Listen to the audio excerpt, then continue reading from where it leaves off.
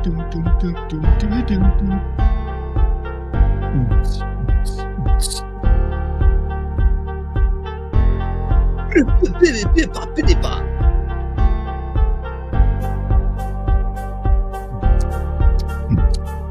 everybody. Welcome to the Hex2Hex channel with Jeff from Hex2Hex.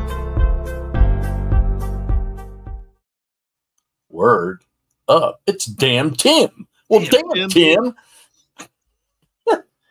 Hey, we've been spending the last 15 minutes trying to find the game on Vassal. Yeah, this is going to go great.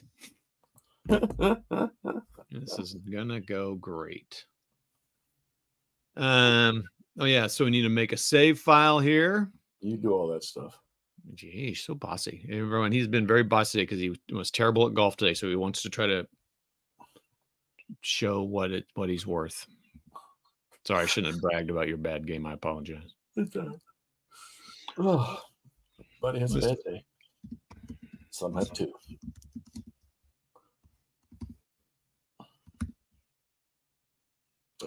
John Haley won't be joining us. One, because it's too late in Ireland, and two, he doesn't care about the. I didn't know he was in Ireland. ACW. Yeah, he told me that today because he was like, "Oh, finally have a good time." So then I just asked him, "Where are you?" So it's enough of that. Look, it's Charles. Chucky. Yes, Charles. It is American Civil War, very beginning. This looks more like the first bull run. Yes, as Jeff said earlier, we were trying to find the right scenario pack. Anyway, let's not talk about that. Richard Kerr, hello. Hey, what's up, Richard? All right, we want to know what state everybody is in chat. Yeah. You have to tell us the town, just the state. I'm in Missouri. West, my God. Jeff's in West Virginia. And Anthony Kiner. Hey, what's up, Tony? Keep the video going after you finish the session. South Carolina. When you invite me down there to play golf. That's all he asks. Is that why you wanted them to answer that question so you know where to go golfing? Yeah. Rude. Tony should invite me out to play Firestone. Oh, we do our work does a big thing out at Firestone. In Ohio? Every year. Club? I don't get invited. I'm not important enough. You should get me out there. I'll tell him. My video gaming buddy would like to go to the game. Firestone Country Club. All right. Let's make sure we keep the video going after you finish the session. What do you mean by that, Tony? I don't get it. Yeah, I'm lost, Tony. Is there something you know that we don't? Yeah, what's going on? Did I do something? Okay. All right, everybody. So we are on scenario 4. It's been about 27 years since Jeff and I played last. So it'll be like we're starting all over again. But we'll do great. Won't we? Won't we, Jeff? Marvelous. Yeah, we just had a little bit of a gap there. We got a little distracted. I'm going to have to solve that later. A little conversation I have to have with somebody. And I need to put my glasses on. So scenario 4, I think, is a little bit more bull run, first bull run. We played like little elements of it, right, Jeff? We're kind of leading up to it, I think. Yep, exactly. Little elements of it. Oh, yeah. Oh, how crazy it was after you finished the session. Oh, Tony. He's talking about how crazy we get. Yes. All right, we'll keep the video going and we'll turn on the cameras. Australia, doggone. Peter. What's up? All right, this is great. Thank you all for joining. Let us know what you're doing. If you're just watching us or playing a game or cutting counters or painting minis or. Dude, I got news for you. This is like a brigade level Civil War game of the Battle of Bull Run because everybody is in their appropriate positions. Okay, so this is the real thing. We're not messing around anymore. Yeah. Okay, so basically, everybody, we're gonna. Tonight might be a lot more discussion about getting the special rules understood and all that. We really want to try to get some turns in, but we're not turns, but activations. But so let's everyone join us on page 10 of your Stonewall Jackson's Way 2 Battles of Bull Run book. And would you please read from paragraph 1? Yes, notes. At 2:30 a.m. Can you play the fiddle while I read? How about if I did? No. At 2:30 a.m. July 21st. I'm not going to read all that. So why not? Okay. Read it. It's only a paragraph. At 2:30 a.m. July 21st, 1861, a Union column of 3 divisions began to flank march around the Confederate left. Crossing at Sudley Ford, they were delayed by Evans. Then Johnston's brigades, who had mostly arrived the previous day, shifted over to stop a disjointed Union attack, culminating with Jackson's quote-unquote Stonewall defense. Constantly arriving Confederate reinforcements turned the tide, and the defeated Union troops went back the way they came. A retreat turned into a rout, and the Confederates gained a decisive victory. There were 2,708 Union to 1,897 Confederate aggregate losses, and the Union only controlled Centerville. Yeah, we only controlled Centerville in one of our battles. We're using the Stonewall Jackson's Way North map. Game length is 1 turn. July 21st, 1861. Okay. But there's a lot more units on the team. Now, special rules. Special rules. Leader transfer phase. The Confederate player may not make any leader transfers in the initial leader transfer phase that starts the game. Right. Okay. So that's so I'm sorry, but remind me, leader transfer is just moving a leader, right? Pick up a leader and move him somewhere. And so yeah, we can't do that. Okay, no problem. Union Night March. Now we have not done this yet. Yeah, I'm looking at it right now. The scenario starts with an automatic Union Night March per AGA Advanced Game Rule 11.2. All Union units in this scenario are part of the Union Potomac Army, reference Rule 10.2. So the Union player gets 3 free initiatives per the restrictions of Rule 11.2. All right, well, let's just read these one at a time so we can understand this. So this is the first time we've done this Night March business. Right. So, and you said you're reading about it now. So let me... Yep. Is this in the general rules or in the Stonewall Jackson's Way book here? The Night March is in the Advanced Rules of All Green Alike. Yes, while this is SJW2, it is the All Green Alike scenarios. Right. So All Green Alike was a independent game initially, right? Or no? No, it was no, but the Stonewall Jackson games, there was like 4 or 5 of them in the original system. I got you. Okay. All right. So we're looking on game rule 11.2. Right. So initiative is determined normally, and the player who had the Night March is free to move any unit he could normally move if he wins the initiative.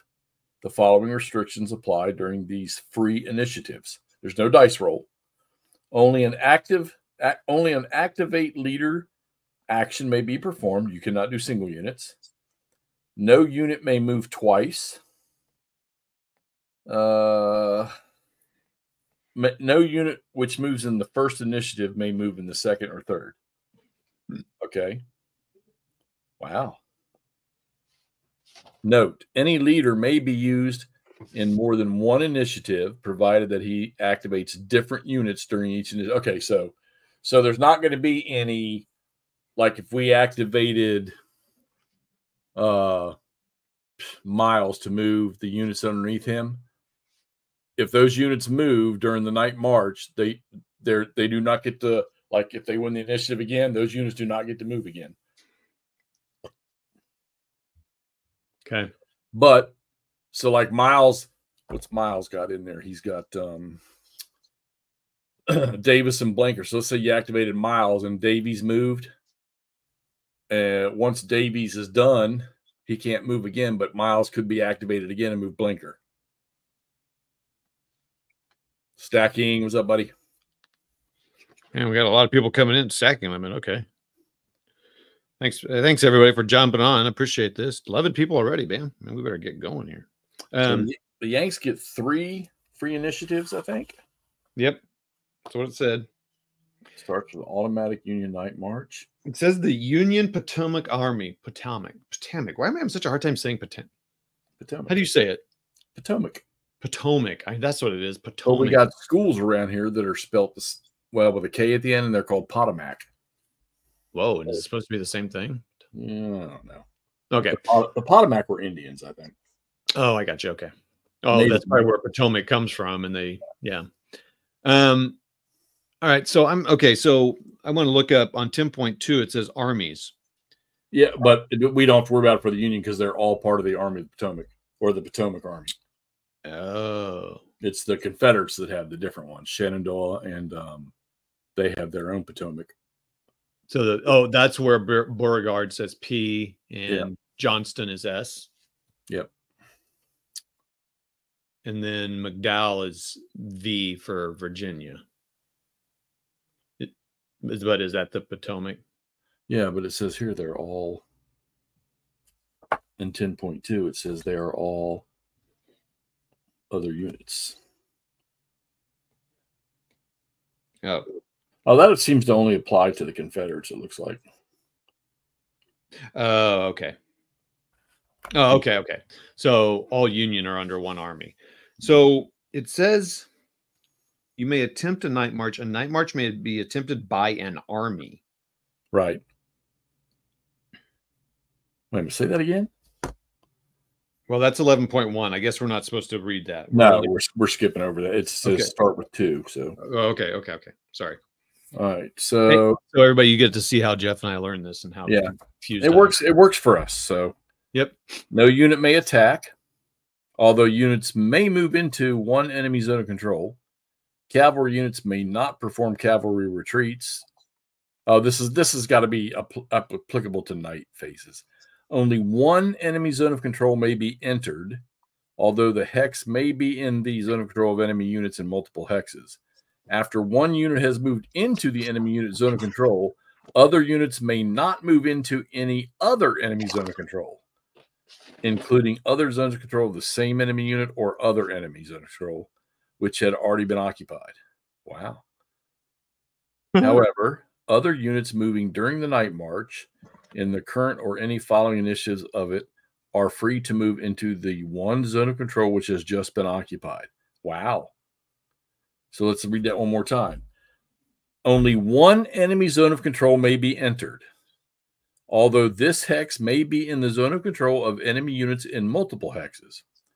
After one unit has moved into an enemy unit's zone of control, other units may not move into any other enemy zone of control, including other zones of control of the same enemy unit or other enemy zones of control which it had already been occupied.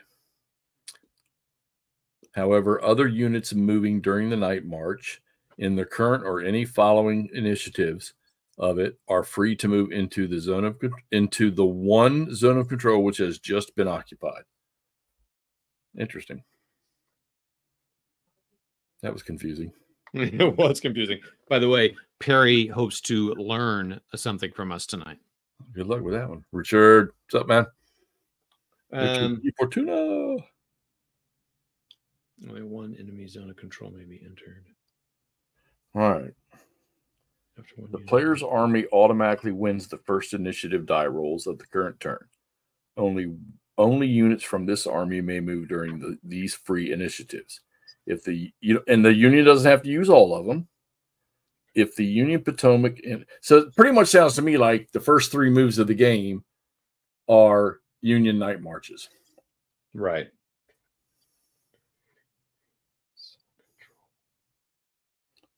Okay. So if the Union Potomac Army performs a night march, it gets 3 free initiatives. All other armies from both sides get 2 free initiatives. Okay, so we're still going to roll for initiative. And if the Confederates would go first, then the Confederates will go first. But if the Union goes, then they get 3 free initiatives.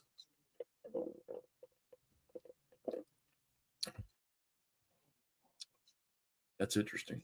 3 free initiatives. That's well, yeah, and a unit cannot move more than once during the initiatives. During the free initiatives. Where is? Yeah, but I think basically it's saying the Union like gets a success, and then they're going to get the first 3. Yeah, once they get the initiative, they go 1, 2, 3 with their free ones if they choose to use them all. So you're still going to do everything the same way as far as getting movement points and stuff like that. But we don't have to roll the dice until their 3 initiatives are done if we use all 3 of them. But I mean, it's quite well. Okay, so let's just do this first. Yeah, that's funny. I'm not seeing it that way. Why not? Read the first paragraph of 11.2. Yeah, in 11.2. Read the last sentence of the first paragraph. If the Union Potomac Army performs a night march,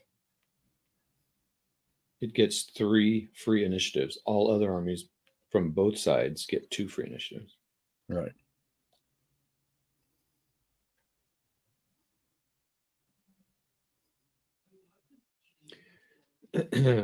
So this is the whole, and it says it in the scenario rules that they're going to get the scenario. The scenario starts with an automatic. So, okay, so I'll take it, but there is no dice roll on the first turn. Right. They get it. They get their 3 free initiatives. Because basically 11.1 talks about attempting a night march, and you get a success or failure. So we're applying, basically this implies that the Union gets a success. Okay, so in looking at this map here, now here's the one difference between the last one we played. We had troops coming out of the valley, Jackson's whole force coming out of the valley. Well, yeah, remember Jackson is already here in this one. Yeah, remember if you're going around the map showing people stuff to push your the control. Is it my alt key or control? Well, mine's option, but I think yours is control. Yeah, mine's alt. Okay, alt. I'm sorry. So yeah, we came from over here, right? The Confederates did. Yeah, and we were coming down the railroad. Now Elsie cannot move any farther than, did it say Manassas Junction? So Elsie's way over here. Okay, so all right, there can be no leader. Okay, so let's go to where's the simplest point? Let's go ahead and get this puppy rolling. Jeff's ready to go, man. He's not worried about Confederate command paralysis. All right, leader transfer phase. We know the Confederates cannot, so the Yankee boy's gonna. Yeah, why did we take such a long break in between? I know. We'll be all right. We just got to get through we just need to get through the night march thingy, which if we do this right, we're probably not gonna bump heads with anybody anyhow. So, I mean, this is going to be pretty much the same approach. Oh yeah, well, yeah. We need to look at the victory conditions, don't we? For Pete's sake. Looks pretty similar. All right, so everybody, I'm not going to read all these, but there are 13 ways to get or lose points. It's basically the Union player gains and loses.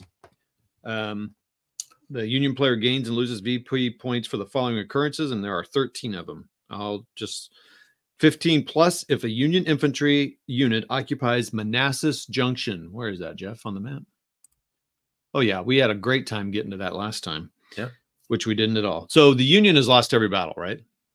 That we've played. Yeah, so far, yeah. We need to figure out how to make that different, because I know they didn't design these for the Union to lose every time.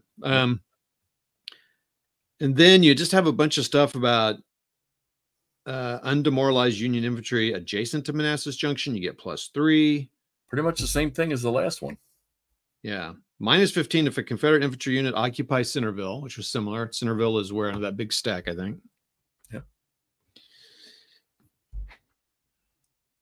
Union infantry occupies Groveton, which is empty right now. Look, it's wide open. Now, last time we got into Groveton and then got immediately. So this is what happens in all 3 scenarios. We get the Union, we get in some places, and then they get kicked out, and then they just fall apart. Right. So they've got the same objectives highlighted. Boom, boom, boom, boom. Gainesville. Why is Gainesville yellow though? Yeah, remember sometimes they're accidentally. But why is Gainesville? Is there something with Gainesville here? Centerville, Groveton. I like Groveton.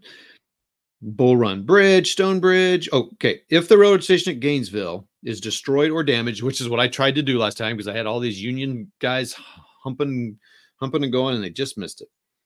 Then the Union infantry, or if a Union occupies Gainesville, the maximum VP for this condition is 1.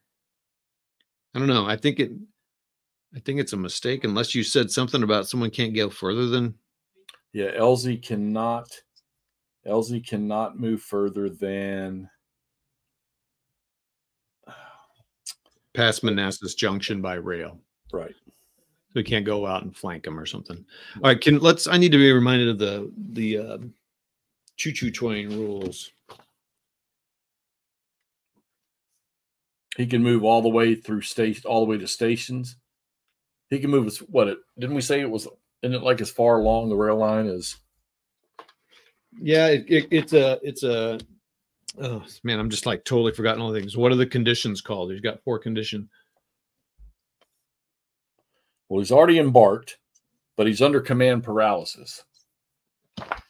So command paralysis, the Confederate, he has paralysis per AGA advanced game rule 2. After the second initiative win with a roll of 6, all effects of command paralysis are over. We did use command paralysis in a previous one. Yeah, so until they win a second initiative on a die roll of 6, or the Union passes, LZ is stranded.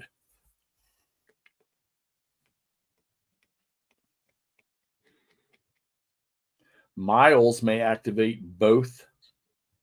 All right, so Richardson belongs to both the 1st and the 5th divisions in this scenario. Therefore, Miles may both activate and stack with him. McDowell and Tyler may also still activate Richardson. Okay. All right, so 15 for Manassas Junction. What's the spread here? Looks similar to the last one. Okay. Groveton.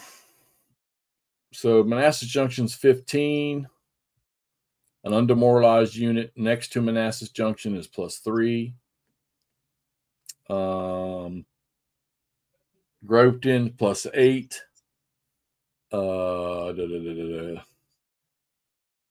And a Confederate infantry unit, or if they own Groveton and there's a Confederate infantry unit adjacent, Groveton's only 4. If a Confederate unit occupies Groveton and a Union infantry unit is adjacent to Groveton, it's -2. Okay, so we know that Groveton is a very unique. I mean, I got to be honest. I'd be happy with a Union marginal victory because we haven't won yet as the Union. Yeah. Well, and I mean, we're not going to frontally assault that river line. We know that because these guys are all in abatis or breastworks. What was the conclusion of the abatis? A1, B1, B2. Again, do you remember that? Because all those guys are B2 down, well, almost all of them. Longstreet. Well, I said to see that you go to the module manual, and it tells us that no rectangle is no entrenchments. A1 is abattis at 1.5. A1 red is breastworks under construction, still 1.5, and B2 is breastworks complete ×2. Okay. Because the abatis still exist, and they're just strengthening them to breastworks. That's why. Okay. Yeah, so the fatigues are green, yellow, orange, red. We don't know why there's purple and black. Well, I think the purple and black apply to advanced. Yeah, it must. Okay, so all right, so we know we're going to conduct right off the bat. We're going to conduct 3 moves for the Union. Yeah. And by the look of the current situation, it's going to be the same approach we had in the earlier version of this one. And who is in charge here? McDowell is the district commander. All right.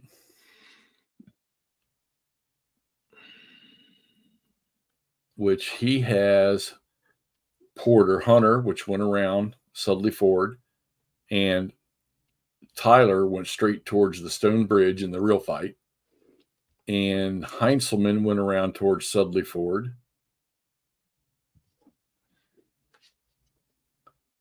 I don't even remember what Miles did in this fight. And Richardson can activate with the first or the fifth. So he can be activated by Tyler or he can be activated by Miles. That's why the fatigue system of this is great.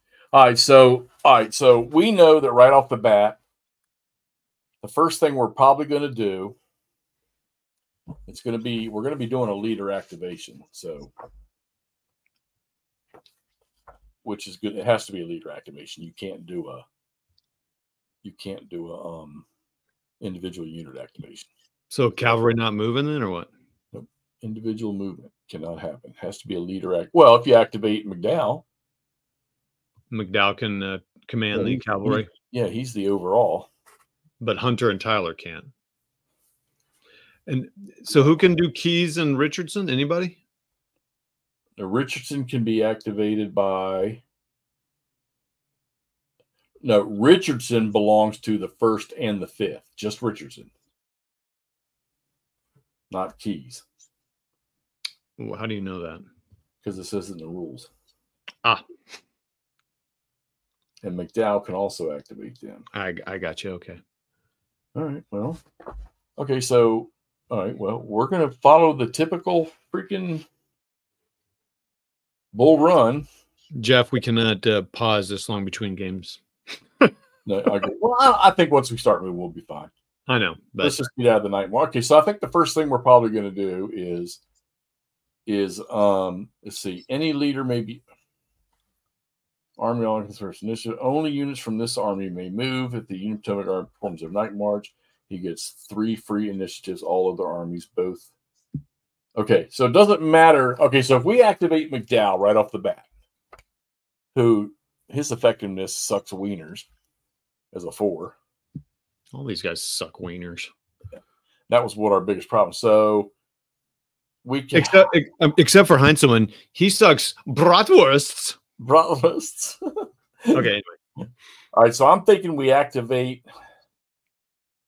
I'm kind of letting you take charge here as I kind of get back into the swing of things here. All right, so if we activate McDowell, and well, he gets free initiatives. What's up, gamers? Activation is you can fail an activation if I remember right, correct? Yeah. So do you for night moves? Are we still rolling and doing all that stuff as normal? Well, no, we already know that the initiative. They already get the initiative. No, not for initiative. For length of movement, like. I mean, yeah, you're still going to roll for length of movement, but don't we have to roll for because it's leader activation? Oh, I don't. Hold on. No, I think that's only attacking and stuff. No, because you have to. Or am I thinking of a different game? Wouldn't that be funny? That'd be... You and your great battles. Okay. Activate leader, page 8. Join us, everyone, for page 8. We're using 1.5. Yeah, I just want to make sure before we do because it's been 2 years since we played. The player with the initiative selects an eligible leader anywhere on the map. The player with the initiative must select one or more units belonging to the active leader's command that are situated within the leader's command radius. Which, oh yeah, what's the special rules on this? Command radius for the Union is 2. 2. It's 2 for everyone, even Confederates. All right, so Beauregard doesn't get, or Johnston doesn't get the. I'll look here, but no. Okay.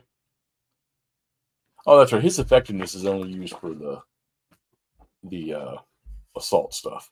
Okay, so let's activate McDowell, and he's going to in turn kick over Tyler and Hunter.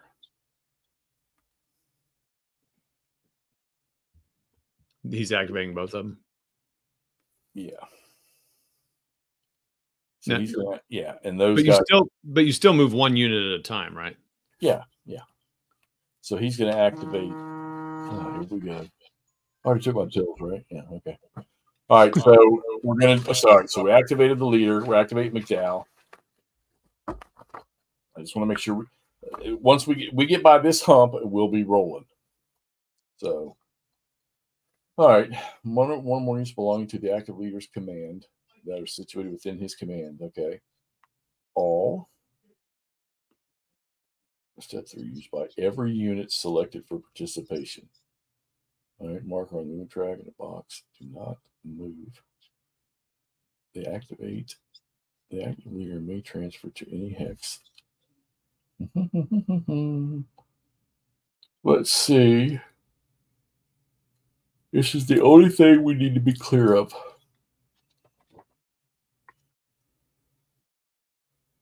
So I'll tell you what I'm looking up is when we roll for McDowell. Oh yeah, never mind.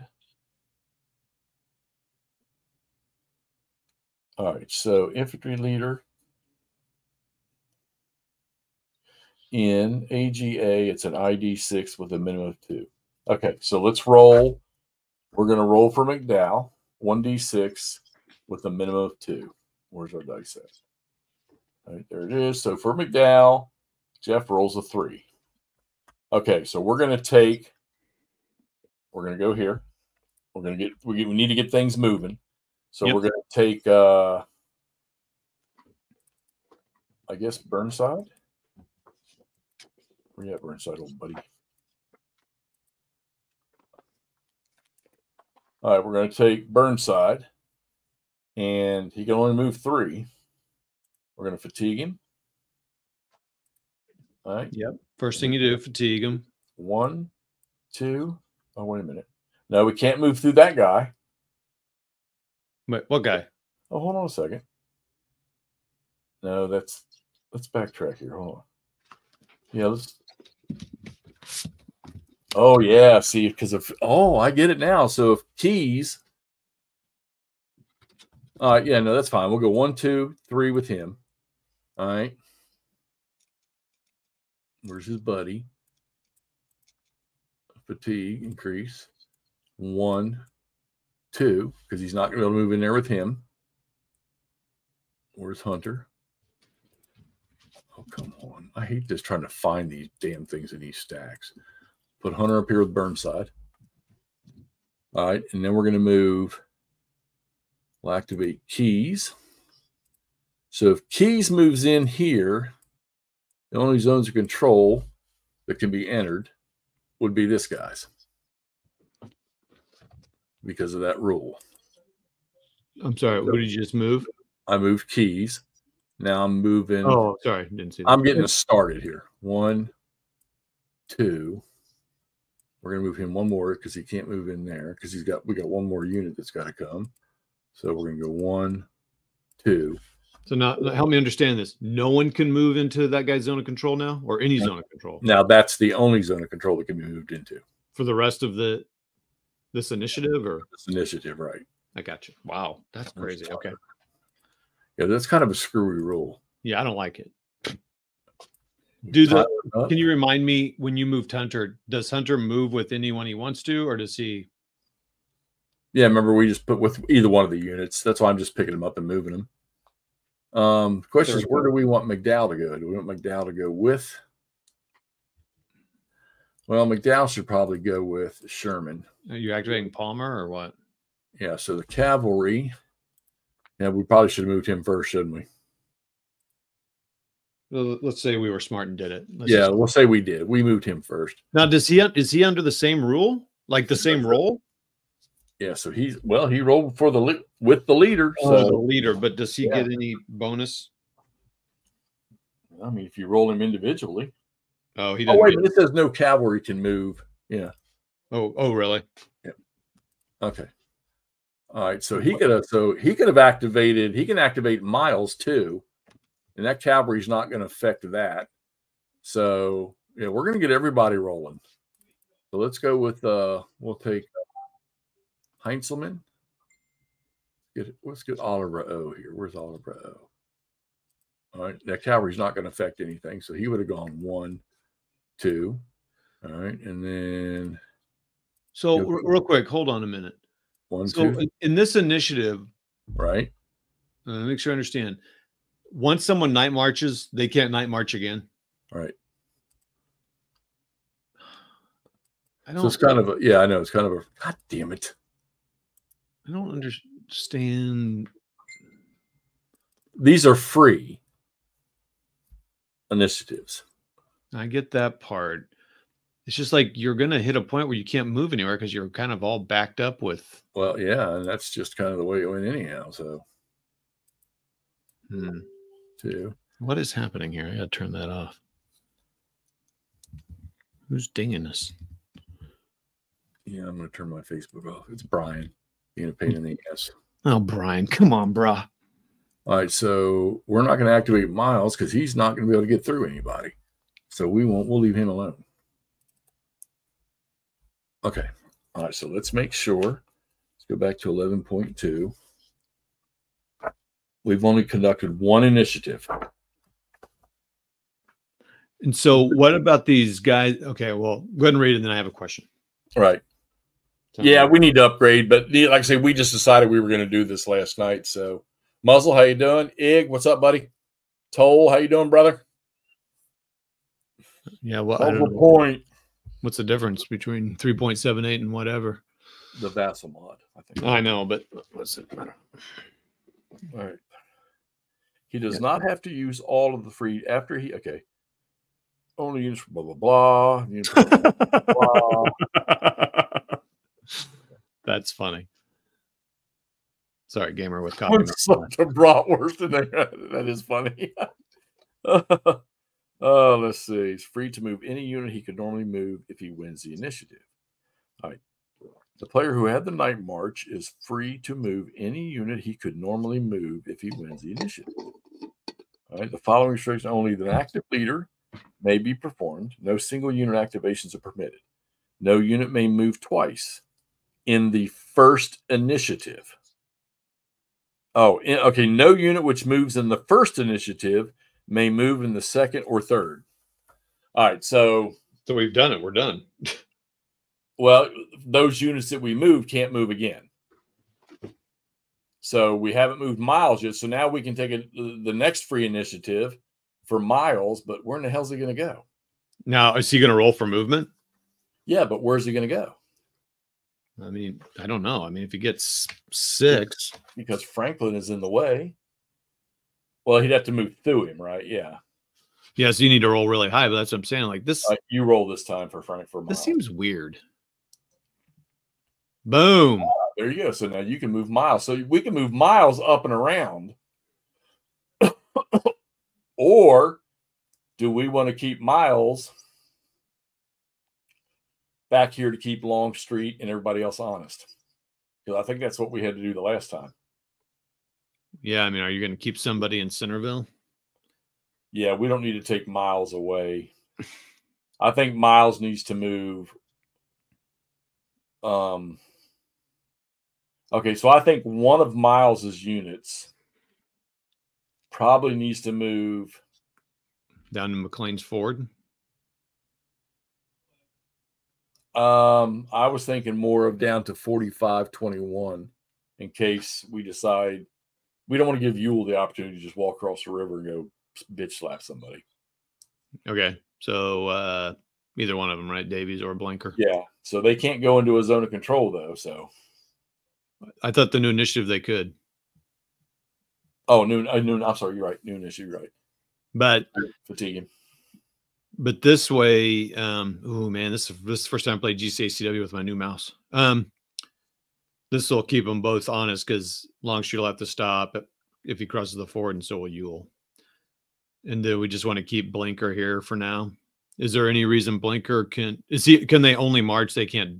Well, we want to get Miles down we want to move him one south so he can be still in command of both his units on the next.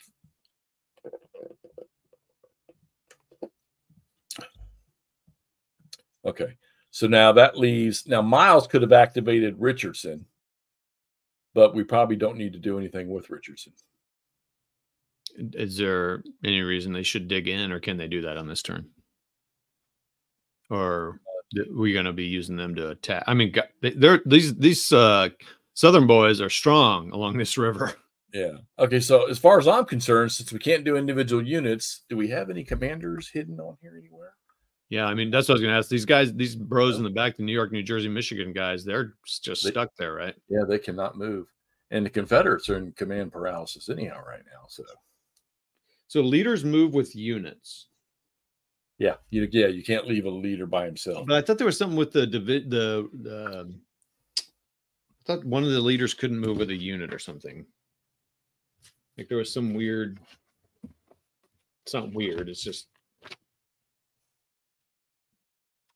The only thing we have weird is this command paralysis thing, which I want to look at real quick. Oh, that's back in the beginning. So basically what happens there is if the Confederates roll a 6 on initiative, the Union wins initiative.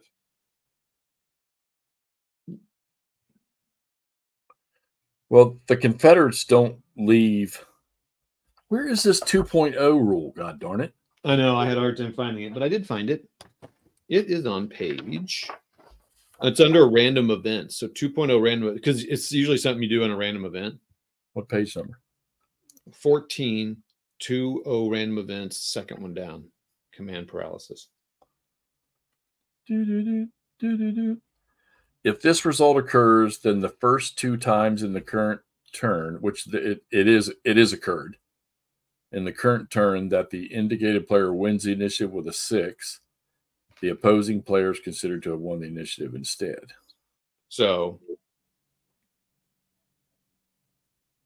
so if he wins with a 2, 3, 4, 5 or a tie, he's going to get it. But if he wins with a 6, right. And then after the second time that happens, LZ becomes available too. Correct. All right, so let's. I'm going to roll for initiative. Somehow we have to keep track of that. And Yank's got it. Okay. So now, we know what we got to do. We got to run around that end. We're out of the night march thingy. That's done. We've had the 3 free moves. So, okay. So we probably need to activate McDowell again. And skedaddle. Well, I sure hope you're going to have to roll. We need a big roll. We needed that 6 on the line. This one. Yeah, we need a big roll. So we'll let you do this one. Oh, I already rolled big one. Okay. Let's see if you've got flowing luck. Do I have the mojo? Oh, you suck. You suck. Okay. So they got a minimum of 2. So, all right. Well, shit. Okay. So why did you do? All right. So hold on. Help me remember. You activate. You said we're activating McDowell. Right. And he can command anybody, or is he going to command those leaders too? He's the district leader, so he's going to command all those leaders within 2 hexes of him. Oh wait, so then do we need to say which ones we're commanding, or they? Well, that's what we were calling to command all those guys. Okay, all right. So then, wow. So everyone gets 1 move. Fan-freaking-tastic. No, they get 2. Minimum of 2. Minimum of 2. Okay. Special rule. All right. Well, I'm going to go ahead and move the guy with McDowell. All right, go ahead, do your thing. Wait, well, let me ask you: is there any reason someone else should go before him? No, because we moved what's his name up around the north route. Okay, so I'm going to move him. We're going to have a chain. He's going to get as far as Thornton. Well, yeah, and that's part of. Yeah, so Tyler's got Shank. And Keys has got to stay right there where he is. We can't give up that bridge. So, yeah. I mean, nobody can. So, so Tyler can move. Tyler's going to move. And then Hunter's going to move. And then Heinzelman's going to move. So, I got to pee. You're on your own for a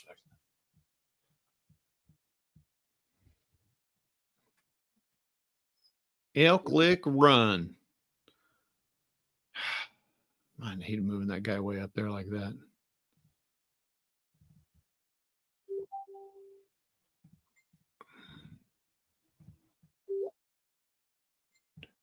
Why is my thing dinging like that?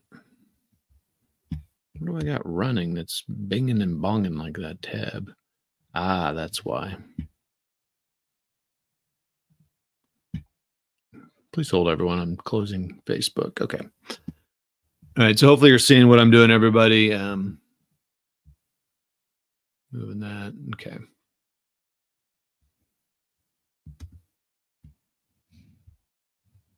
I don't know why that shuts down there. Okay.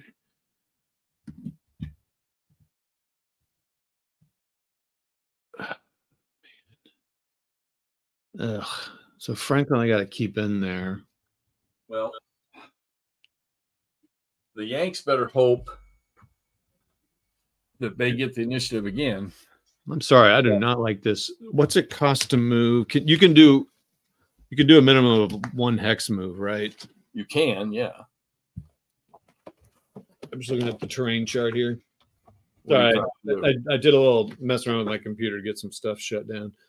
So all of that is rolling hill. That's 3, but I can move 1. So this whole group here is going to go. I think you can fatigue a stack here. Sorry, boom. They're going to move. Did you move Porter yet? No, because I see what you're saying. Okay, I got you. All right. All right. So is everyone in command here? Oh wait, now they're not, because McDowell's way the heck down there. So, well, McDowell's he's the district commander. I know, but he's still only got a range of 2, right? Yeah. We're not going to use him for any coordinated. Well, district commanders are the ones that can do grand assaults. All right, I'm rolling for You got Franklin sitting back there. Well, are we leaving him there? He's still within command range of Heinzelman for now. Remember, now we're out of night maze, so the individual units are going to be able to move this. That sucks. It's as far as he can go. So it's initiative again. Because we couldn't do Miles that time. He was out of range. Now hold on real quick. Remind me, if you hadn't activated McDowell, then we could only do 1 unit then. 1 division, yeah. Well, or 1 corps, or whatever. No, 1 division, yeah. Oh, I thought it was just 1 unit. Tim, have you arrived again? All right, initiative. Okay, here I go. You're up now. Let's just do that. Let's just each other take whatever one. So Union Boys. Oh, we got it again. All right, well, we're going to do it again. But so we're going to kick. We don't even need to activate McDowell this time because he can't reach but 1 person. We have got to get it doesn't matter. We got to get down to Groveton, right? Yeah, we have. So we're going to, all right, I'm rolling. Here we go. It doesn't matter. It's McDowell or Tyler. They can't reach anybody else. So Tyler can. He's a division commander. All right, here we go. Oh, Jesus Christ.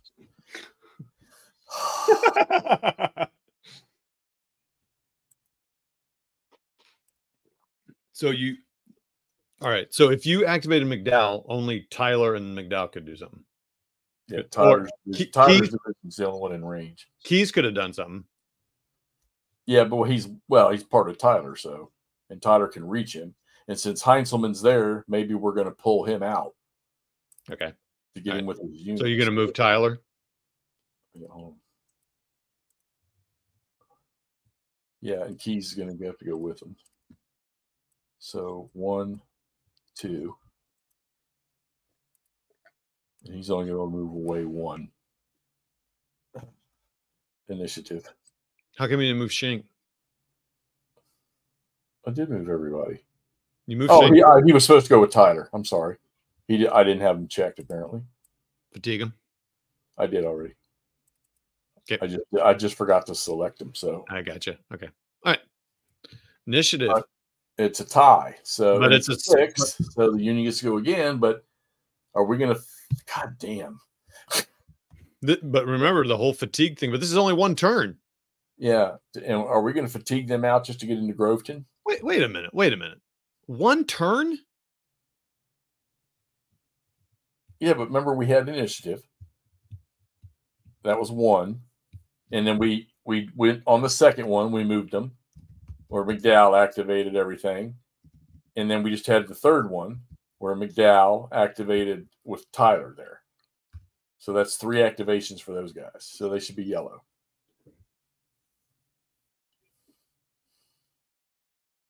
So here's the decision. Do we go ahead and 4-bang Tyler's division to get into Groveton?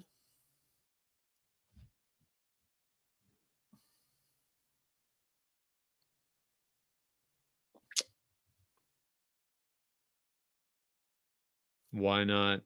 Yeah, I mean, well, put it this way. So, unlike the last scenario, in order to go after him, we got to pull units off the river because Elsie is the only thing out there by himself. Okay.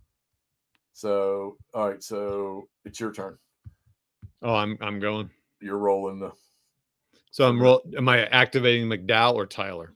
It doesn't matter because you're only going to do the 1 division. There you go. So now you got enough to get them all into Groveton. I could get Sherman into Gainesville and Schneck and Tyler into Groveton. 1, 2, 3, 4. Yes, you could. Oh boy. Didn't we do this last time? Well, no, I didn't make it to Gainesville last time. We were 1 short. But so now we got to look at extended march. That's something we always forget to do. I think I don't need to mess with it because I'm organized. Yeah, you're supposed to remember those things. Why is that guy red? I just marked him red. Oh, okay. So hold on. Oh, extended march. I got the table right here. When to consult. If a unit on its normal side reaches fatigue level 3 or 4. Oh, yeah, we didn't do it last time, did we? Well, let's hold on. Let's go back and let's do it. Yeah. Okay. So yeah, do the extended march from last time. All right. Well, so he is a modified dire. He was organized. So if it's less than or equal to 5 on the organized side. All right. Let me just roll and see what we get. All right. Good. And roll for the other unit. So, and that other unit is no one else is orange. Actually, we got to do it for the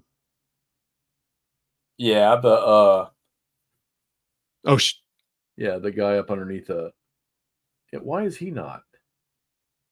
Did we miss an activation on him? Which one? On Shank.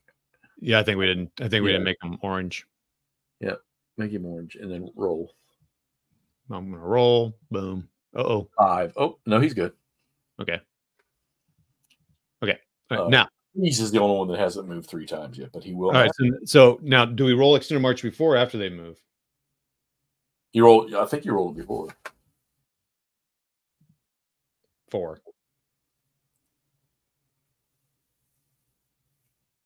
Yeah, so he's good. Okay. So, do you want to take him all the way down to Gainesville?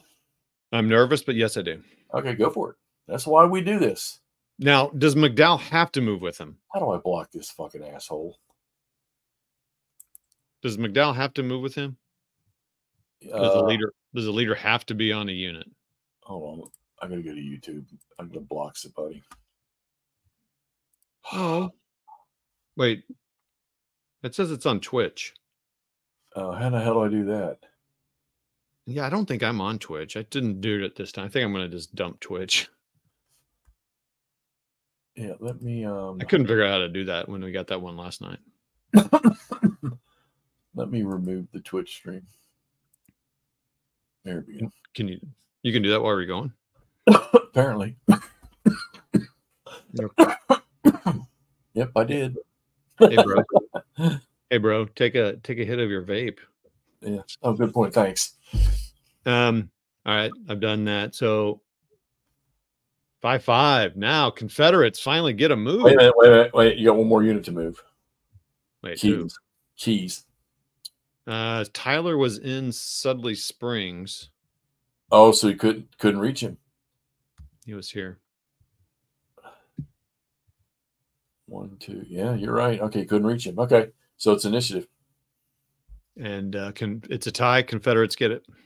Yeah, Confederates get ties. So they finally get to move. What's that?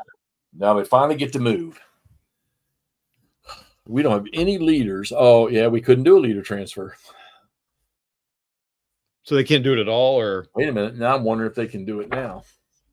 Confederate player may not make any leader transfers in the initial leader transfer phase. Excuse me, crackhead. But we can do it now. Oh, really? Okay, see, this is where I'm confused. Like, why do they even have a leader transfer phase? Don't you just do it when you're moving? So it kind of moves unit to unit? What the? Do you need to pause and go get a drink or something? No, I got a drink right here. It's like a freaking bird in my throat or something. I can't get over there to give you mouth to mouth, so. Yeah, I'm good. Or Heimlich. Camp. He followed the sound of the guns. Hey, Camp. Let's see. Thanks for being on with us last night. Appreciate that, man. Okay. Let's see. We don't need that. Where's the other thing at? What do you think? I'm just checking the move the leader thingy. Okay, well, just real quick, I'm going to answer my question I was asking. A leader may never occupy a hex by itself. Right. It must always be stacked with a subordinate unit. Unit is considered attached to a unit when it's stacked and must move with that unit wherever it goes during a march or activate leader activation. Exception, see leaders in combat. More than one leader may be attached to the same unit if represent different organizational. Once a unit with one or more attached leaders begins its movement in a march, it may not drop off a leader and attach it to a different unit in any hex entered during that action. Once a unit with one or more begins its movement, it may not drop off. A leader may neither move nor activate by itself, although it may transfer. See below. Leader transfer phase or activate leader action. Okay. So leaders may transfer during an activate leader action 5.2. Such a transfer may only be performed once per action and only before units march. Okay. So how do you know who someone's is it? You just assume it's the unit that they're right above. So Johnson is stacked with Jackson right now. I haven't even seen them yet. Move over. There you go. So Johnson currently is stacked with Jackson. Jackson is just a brigade unit. Johnston and Beauregard are the only two leaders. Okay, but I'm saying Johnson is connected with Jackson because he's on top of him. Oh yeah, I mean he's stacked with him. Yeah, that's all that. Yeah, yeah. Sure, but if he wants to change to be with B, he would do it. You would activate a leader action, and then move him to B, and then you could do something. Why would you have to move him to B? They're in the same hex. I'm saying if you know you're going to spread your troops out a little bit. Oh yeah. I mean, you got to. Well, no, because he can move with whoever. If we want to transfer, so let's say that those three green units are in three different hexes. All right. Okay. And let's say they're all adjacent, but they're in three different hexes, and Johnston is with Jackson. Okay. If we want Johnston to be with one of the other units, then we move him to the other unit before we do the activation or before we roll for movement. If they're in the same hex, he can move out of there with any one of them that he wants. He can move with any of them, but like I say, if they're not in the same hex and you want to transfer them, you got to do it before movement. I think you might be wrong. Well, they're in the same hex. Why do you have to? Well, hold on. Is Johnson an army or district leader? We're gonna fight here tonight. Buddy. Let's fight. I'm gonna win because you're like you can't even breathe. So and that's rare. I rarely say I'd win a fight. I mean, is Johnson an army or district leader? Johnson is a district. See the red star? Okay. They're both district leaders. If they're situated in the same hex.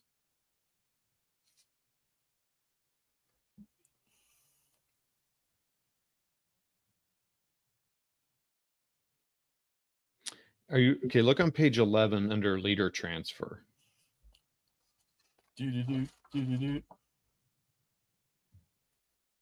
Page 11. I'm sorry, page 11 of the version 1.5 rules. The basic. Yeah, I'm looking at.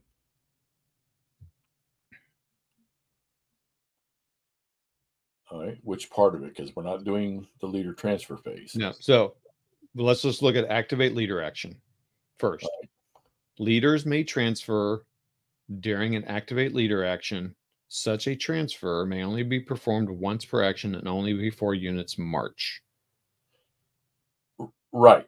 But they're all in the same hex, so he's with all his units.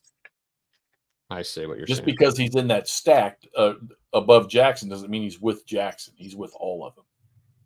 So if freaking Bartow was over in Gainesville and Jackson and Johnston were down in Manassas Junction before the activation, you would pick, well, they can't be too far away, but you would pick Johnston up and move him to the other unit. Then you would do your movement stuff. Okay. I just was misunderstanding. I thought you had to So be. when we move, we can move B, Bartow, and Jackson in 3 different directions, and Johnston go with either one of them. Okay. I misunderstood. But on the next activation, if we wanted to do them again and we wanted Johnston to be with one of the units, then we would pick him up, move him to the unit before movement. So, okay, so now the question is the closest units are the orange stuff. And they're not very strong, that's for sure.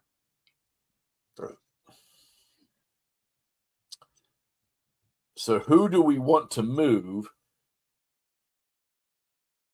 Go kind of take over a second, Joe. I'm texting my mom. She asked me something. Okay. So go ahead. All right, you go ahead and text your mom. I will. Man, why are these Confederate? They seem a lot weaker than they were the last time we played.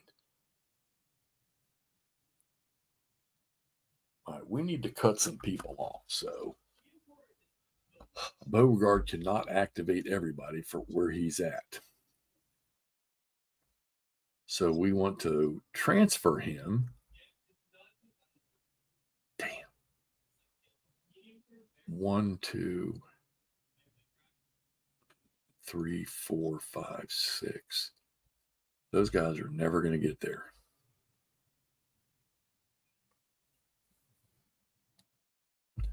This is tough. All right. I think we need to take Beauregard. Yeah. All right. Let's take Beauregard. We're going to transfer him to the bottom stack. All right. And now we're going to activate. We're going to activate Cook. Don't say it. All right. So we're going to, what's Beauregard gets? He is a district commander. Where's that at? He's an infantry, so he's going to get 1d6 plus 1. All right, so he's going to roll. Oh, Jesus criminy. All right, well, that bit the big dog. Well, do the Confederates? I'm back. Done texting my mother, I think. God. I thought the Confederates got something. Do they not get something in this? Like when they roll 1, I thought they got a bonus or something. Well, yeah, the leader gets a plus 1. So he got 2. And see, I was going to move Cook off the line, but now I can't get anybody over there to plug that hole where he's at. All right, so who'd you move? My God, I haven't moved anybody yet. Because you rolled 1. Because I rolled 1. So I think what we're going to have to do is, well, we can't get over there and stop them. So let's go with these guys. 1, 2. Let's see what's he got in here. We'll leave the North Carolina regiment there, and we will take. No, not him. We'll take him. Take him. He can't go far. Hey, so we're only going to activate. I mean, like the guys that are in Gainesville are done. They're done for the turn. I mean, this particular scenario, they're done because it's a 1-turn scenario. A 3-turn scenario. Oh gosh, man, I read that completely wrong. Sorry. Pretty sure it's 3 turns. No, it is game. No, you're right. Wow. Yeah, I think Jeff, the one that was 3 turns was the one that we accidentally went into before we went live. Remember when we picked the wrong scenario? Yeah.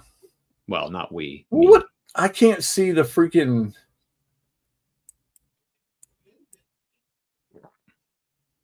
Oh my God! It is only one. There. Well, you know what? Okay, so. Okay, well, this is interesting because Alan, what's up, buddy? Stig. There is no way they can take Manassas Junction in one turn. Not possible.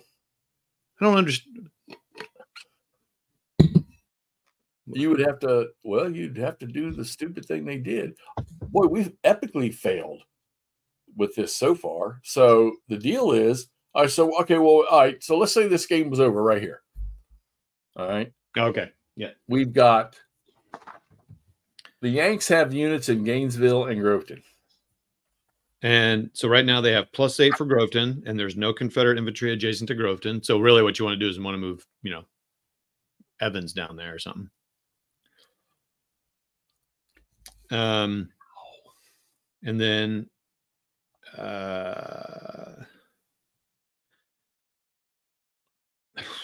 where is it? I thought I saw something about if the road station at Gainesville is destroyed or damaged, or if a Union infantry unit occupies it. So they have another one. So right now they have 9 points. So you got that thing I was looking for, a Union marginal victory. So now what happens though if we move one of these Rebs? Because Tyler and McDowell, the units underneath them, they're done. They can't do anything. They are done for the turn. You kind of don't want to move Evans because if they take if the Union takes Stone Bridge, that's 3 points. Right. And I couldn't reach. Okay, so what's going to happen is Epa Hutton is going to move when he gets initiative. He is going to move to Henry House Hill. And he's going to be adjacent to Groveton. Correct. So then that way it's only going to be +4. That's only going to be 4 victory points. And we got unless we get something into Gainesville. Yeah, then I mean you do that. Let me tell you something. You know what's going to be the breaker in this? What's that? And by the way, I think we might finish because he's going to sit there, and then he's going to rail all the way down to Haymarket, and then he's going to move adjacent to McDowell.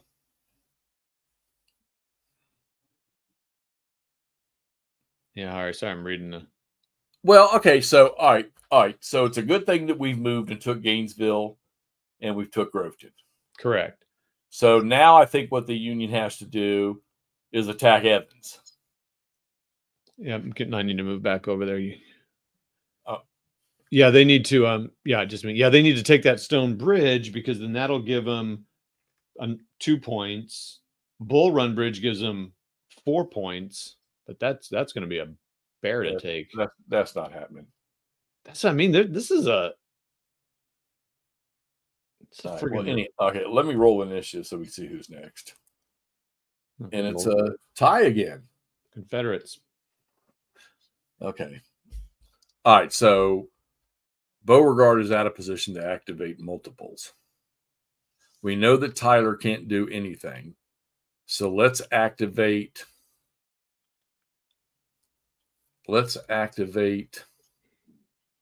God darn it. Do we risk it? Take a shot at well, it doesn't matter.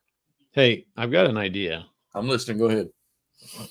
I mean, I'd be tempted to move, except for you open up a flank, but can we move Coke up into the on 4018 to block Stone Bridge? I'd make it soup. I mean, but then it kind of opens up that back. I don't know. To force them to attack. Yeah, I mean, they're going to have to. I mean, they have to clear out Evans, but if we block that, now they got to get rid of 2 units out of that. And then move Hunton down to Henry House Hill, the next initiative. All right. I'm going to roll and see Confederate. You're going to get 6. Gets a 1d6 minimum of 2. Oh boy. Well, I rolled bad last time, so this one has to be good. Oh, 5. 5. All right. So, oh boy. So you're saying we should take Cook and go up here? I think so. Go up here. Yeah. All right. I'm down with it. He's going to lose his breastworks, though. Yeah. So, I mean, Balls Ford and Island Ford are not worth anything, except for the Union can move across it and get to the back side. All right. Initiative. Okay. Okay. There we go. Perfect. All right. Now let's move.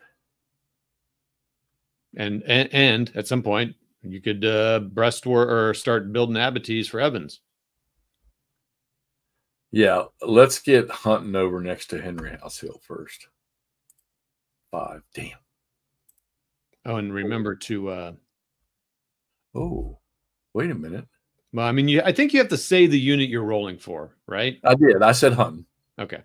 All right. So instead of going there, we can always move him 1 hex, right? Yeah. What about here? Because no, Tyler and him can't do anything. Yeah, no, I would move him to Henry House Hill. Then that way you're kind of blocking if the I like that. Good Union call. gets froggy and tries to come across those fords. It's like, okay, well. Damn. What's wrong with the dice? Oh, wow. And we can't do nothing with Elsie yet. So what about Stewart and Munford? Is there anything they can do? Yeah, but they're cavalry. They're not infantry units. They're not gonna they won't have an effect. Well, I'm just trying to think if you could start moving them around. I mean, here's the thing. I mean, I was just thinking it'd be hard to get them around to Sudley Springs or something to kind of block the Union guys from going down there. Well, we need to get somebody back up on those fords. No, they can't get there.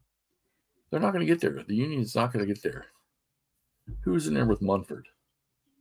Why don't you activate Johnson or Beauregard? Yeah.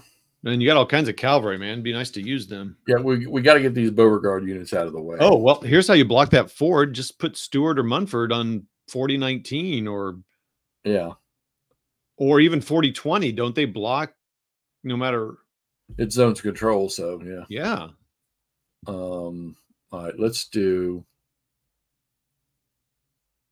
I mean, of course you're going to roll. We're moving all these guys once, so you're rolling like really high for these guys. Yeah, but the cavalry units are not. No, they're not holding them. But remember, they're going to block the. No. I mean, for activation, Beauregard can't activate them. They have to activate themselves individually. Oh, I see what you're saying. Yeah. So are you trying to? Like, We need to get. Like, what are all these guys doing? Yeah, I think we need to get. Let's activate the 2 cavalry units that are. No, we can't. It's only 1. All right, let's activate Stewart and get him up 1. So, okay, he's going to get 2d6 plus 1. 4, 5. All right. Let's get him up there to block the fords. Okay. All right. Initiative. Johnny Rebs. So now I say let's activate Beauregard. Okay. And try to get his couple units that are here early, and hopefully we get a good roll, and we can move them up the highway. Okay. It's going to be a 1d6. He gets a 1d6 plus 1.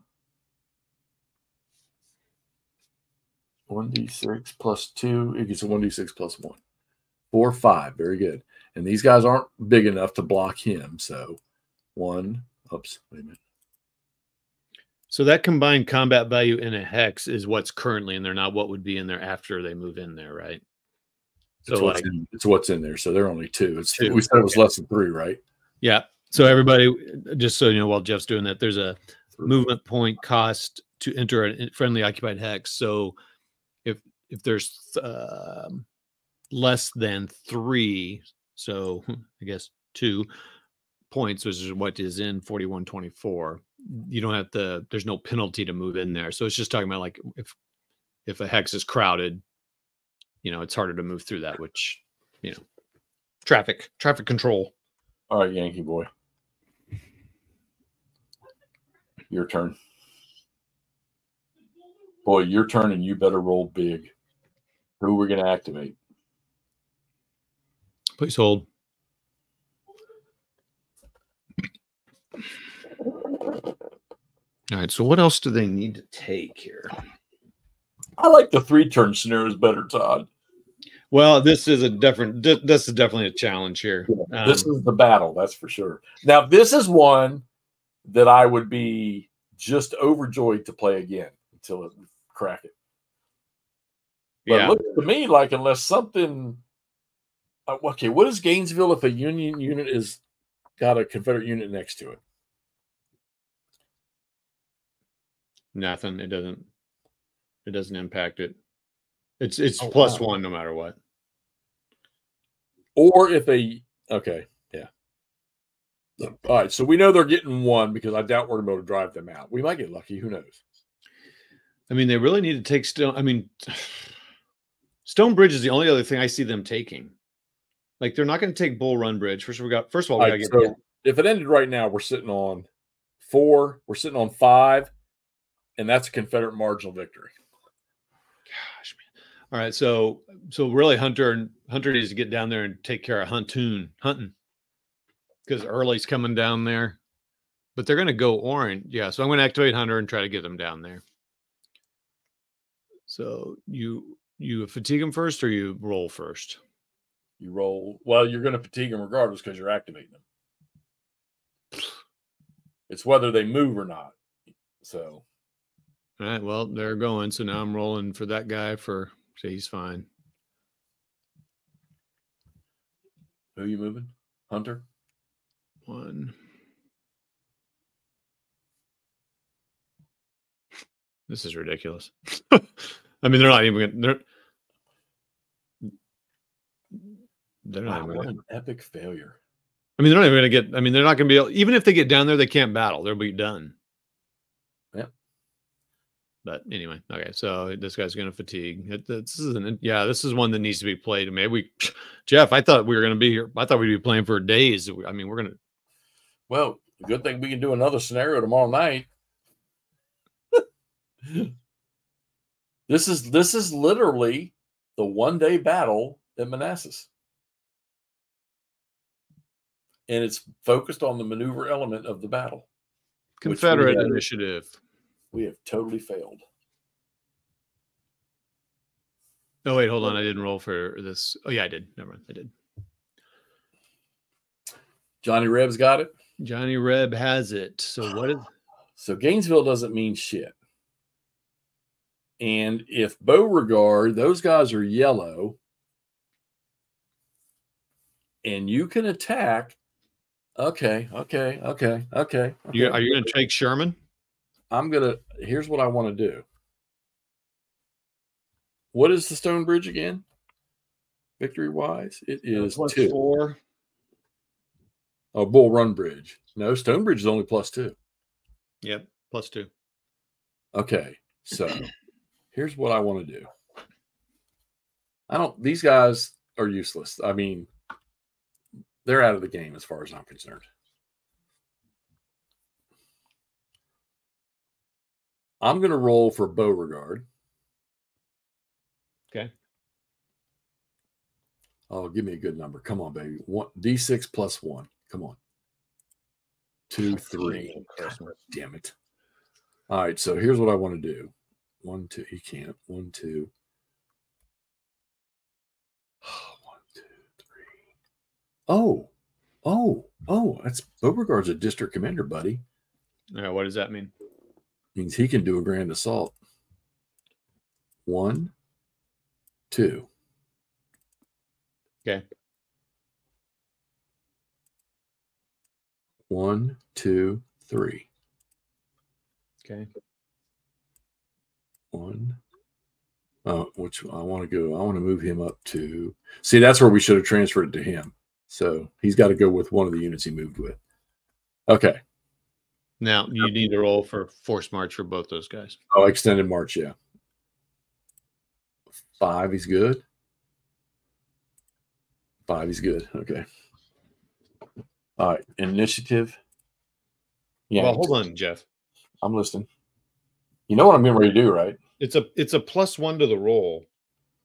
If the march by unit on its normal side increases its fatigue level from 3, through 3 to 4. Okay, got it. Yep. All right, we're good. Sorry. Game specific modifiers. For the Union has a +1. We know that.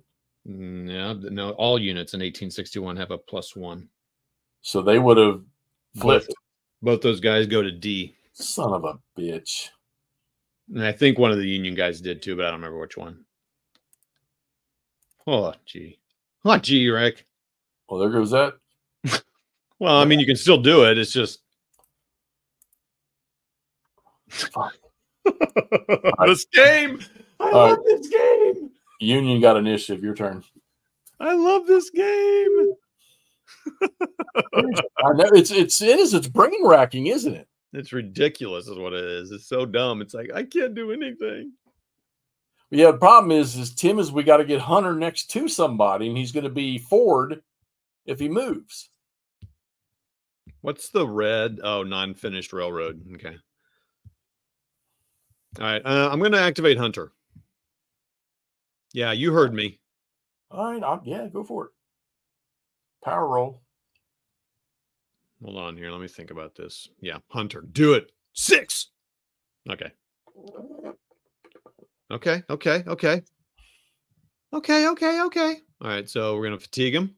We're going to roll for extended march. Yeah, baby. +1. He's deed. So is that disorganized or demoralized? Yeah, disorganized. I need to really work on all the levels that they can be and what they mean and how they get out of it. Right. 1, 2, 3. Really, I was thinking about moving him behind. Well, it wouldn't matter because you won't be able to attack him. You could have gone above Tyler to the right and got underneath Evans. Well, he started there in Thornton. 1, 2. Oh yeah, could you? Okay, you know what? Yeah, let's do that. Boom. I mean, I don't. Okay. And move Porter just down 1. He's fine. No, I meant straight down. Why would you do that? Well, what if we transferred McDowell on the next one up to oh, my head's bleeding. Up to Hunter. Okay. And so we need to check the grand assault because can a fatigue 4, Patrick? Oh, good. Perfect timing. Oh, yeah, Patrick. Can a fatigue 4 unit participate in a grand assault? Patrick, the dial-in number for this is 555. Get on and help these two goobers. Initiative roll. Yankees. Oh, no, you haven't rolled yet. Yeah, you did. Yankees. Well, dude, we've got to. No, yeah, they're red. They can't do anything else. That's what I'm saying. They can't participate in anything. And we got to have McDowell up there in order to do a grand assault. So we have to pick him up. Okay, well, hold on. Should we? No, he said no. Yeah. All right. Well, should we transfer McDowell up there to get Keys and Heinzelman and Franklin and all that to take care of Coke, and then they would all still be, because they're going to go to Orange, and then they could maybe try to take Evans out. I mean, it's going to be across a river, which is ridiculous. Well, we got to do something. Okay. So, all right. How do you transfer McDowell? You pick him up because we're going to move him before. Yeah, but there's something about, there are some limitations. You can't just move them all over the map. There are rules. We have rules, Jeff.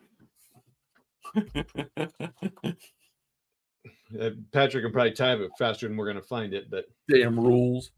All right. So Patrick, we want to pick McDowell up before we execute any activation because we want to use him and we want to move him up here somewhere. Patrick's like, never mind. I'm getting off this string. Yeah, he left already. He said, damn Muppets. You got to pay Patrick to come help you. You can't just get him for free. Okay, yeah, seriously, he'll be able to find it. Tell us before I... Oh, here it is.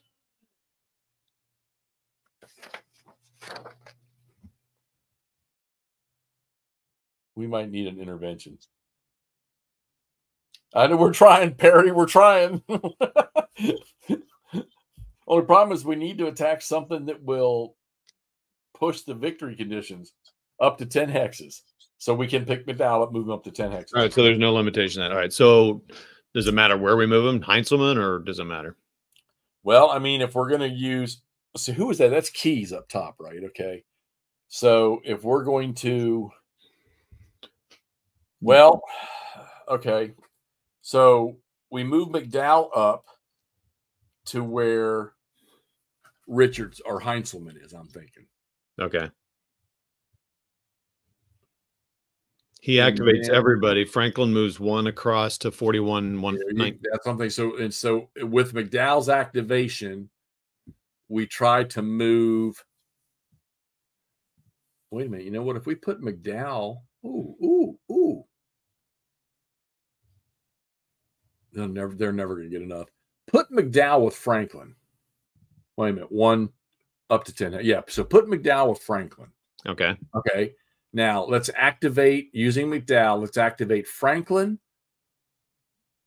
Okay. Here's what we say we're going to do. Okay. We're going to activate Franklin, Richardson, and Miles with McDowell. Okay. Okay. Go for it. Big roll, Todd. Big roll. Boom! Baby!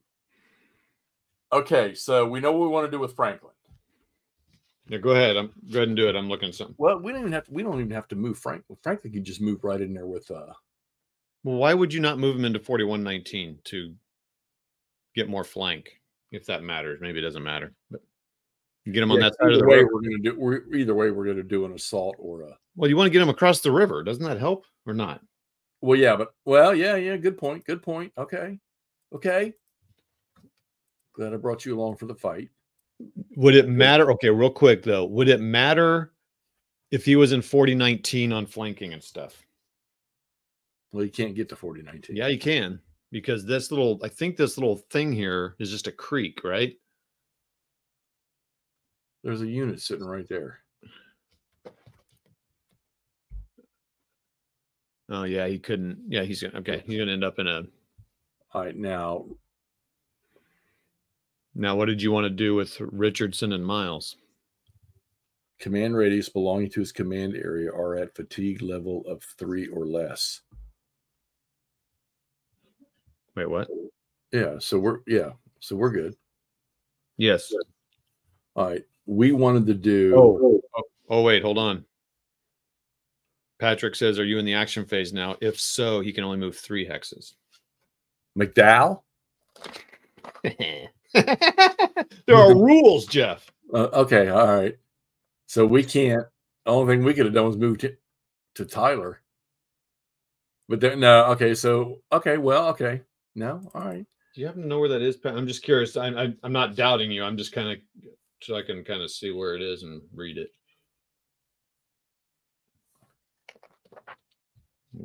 This game's got too many rules. It's too limiting. Okay, I see 5.2. There's all right. Well, we couldn't have moved McDowell up to Okay. Franklin. We could have only the farthest McDowell could have gone was to where Tyler was. Yeah. Okay. All right, so no problem. So we'll just take that role as an activation for Franklin. Okay. All right. Now, all right. So initiative. Why did we both just roll? You rolled first, so Union got it. All right. So now the only thing we can do here is Jesus Christ. So can Heinzelman do a grand assault or not? Heinzelman can't do a grand assault. He can only do an assault. Only a district leader can do a grand assault. Gee willikers. Yeah, well, wait, hold on. Are there any points for infantry casualties? Yes, there is. Oh. There is. This is freaking what? Oh. We Okay, haven't inflicted any, right? No, we haven't on ourselves. Yeah, I don't think that counts. So all right, so we need to do an assault with Heinzelman in the Cook.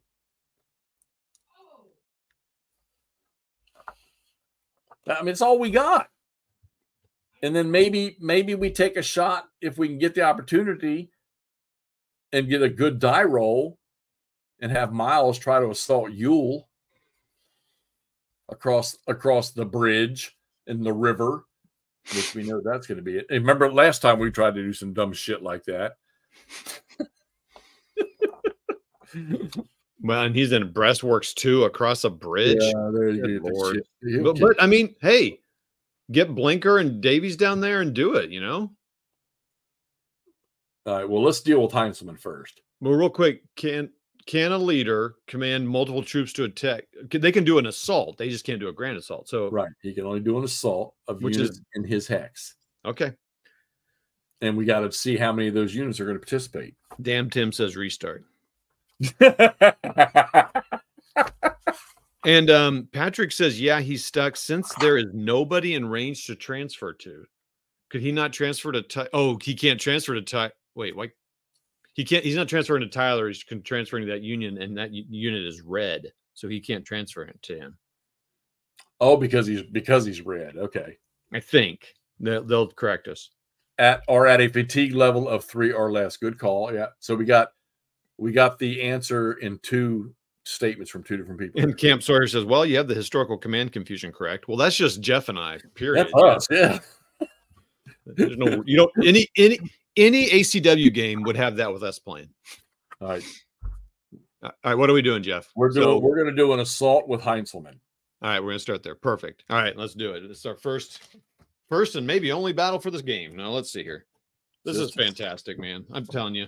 So, Patrick, you probably haven't heard this, but this game has ruined me on World War II games because I can't find a World War II game that gives me this much. Well, I guess you should have heard me playing ASL today. I guess I got pretty excited there. But so right there is where we're going to assault from. Those 2 units. Okay. That's all we can use.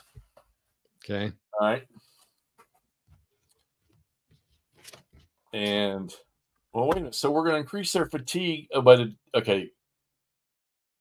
they're only at 3, so they can assault at fatigue level 3 or less. Okay.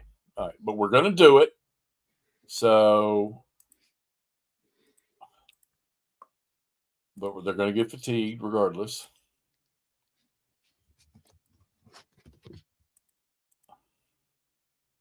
Oh, they're only at 3 now. So this isn't considered extended march, though, right? This is an assault, so they don't need to. This is combatage. Okay. Combatage. Yeah, so we're not doing a regular attack on the move. Correct. We're doing an assault action. Okay, beautiful. All right.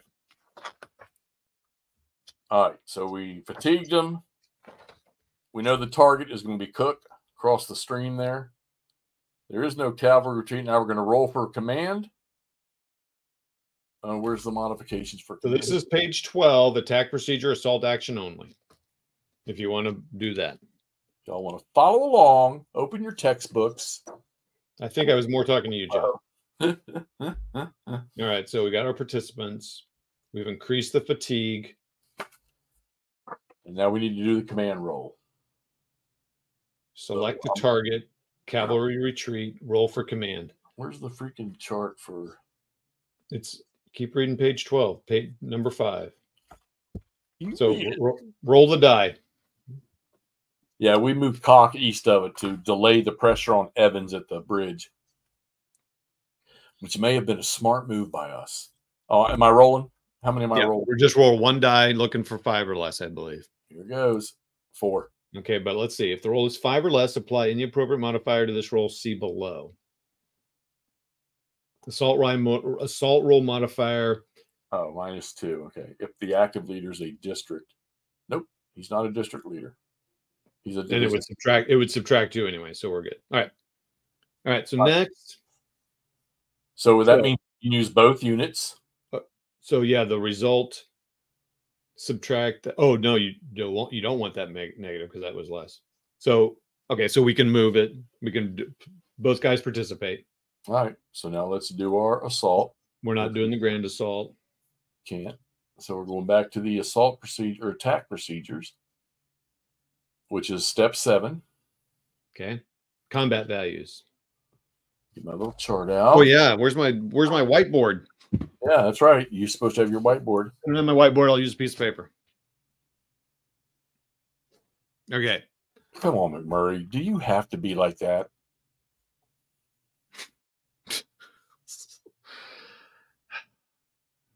Yes, we are. You have to put up with it because he's a supporting member of your channel.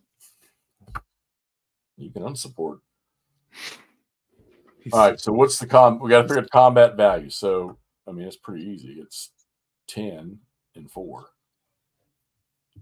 Any modifiers for artillery? I'm going to look for. Probably not, because what's that rule we were talking about? If it's there's only one for the Union and there's one for the Confederates, so it's a wash. Stigler's calling them out on it. Okay, we got to focus here. We got to focus.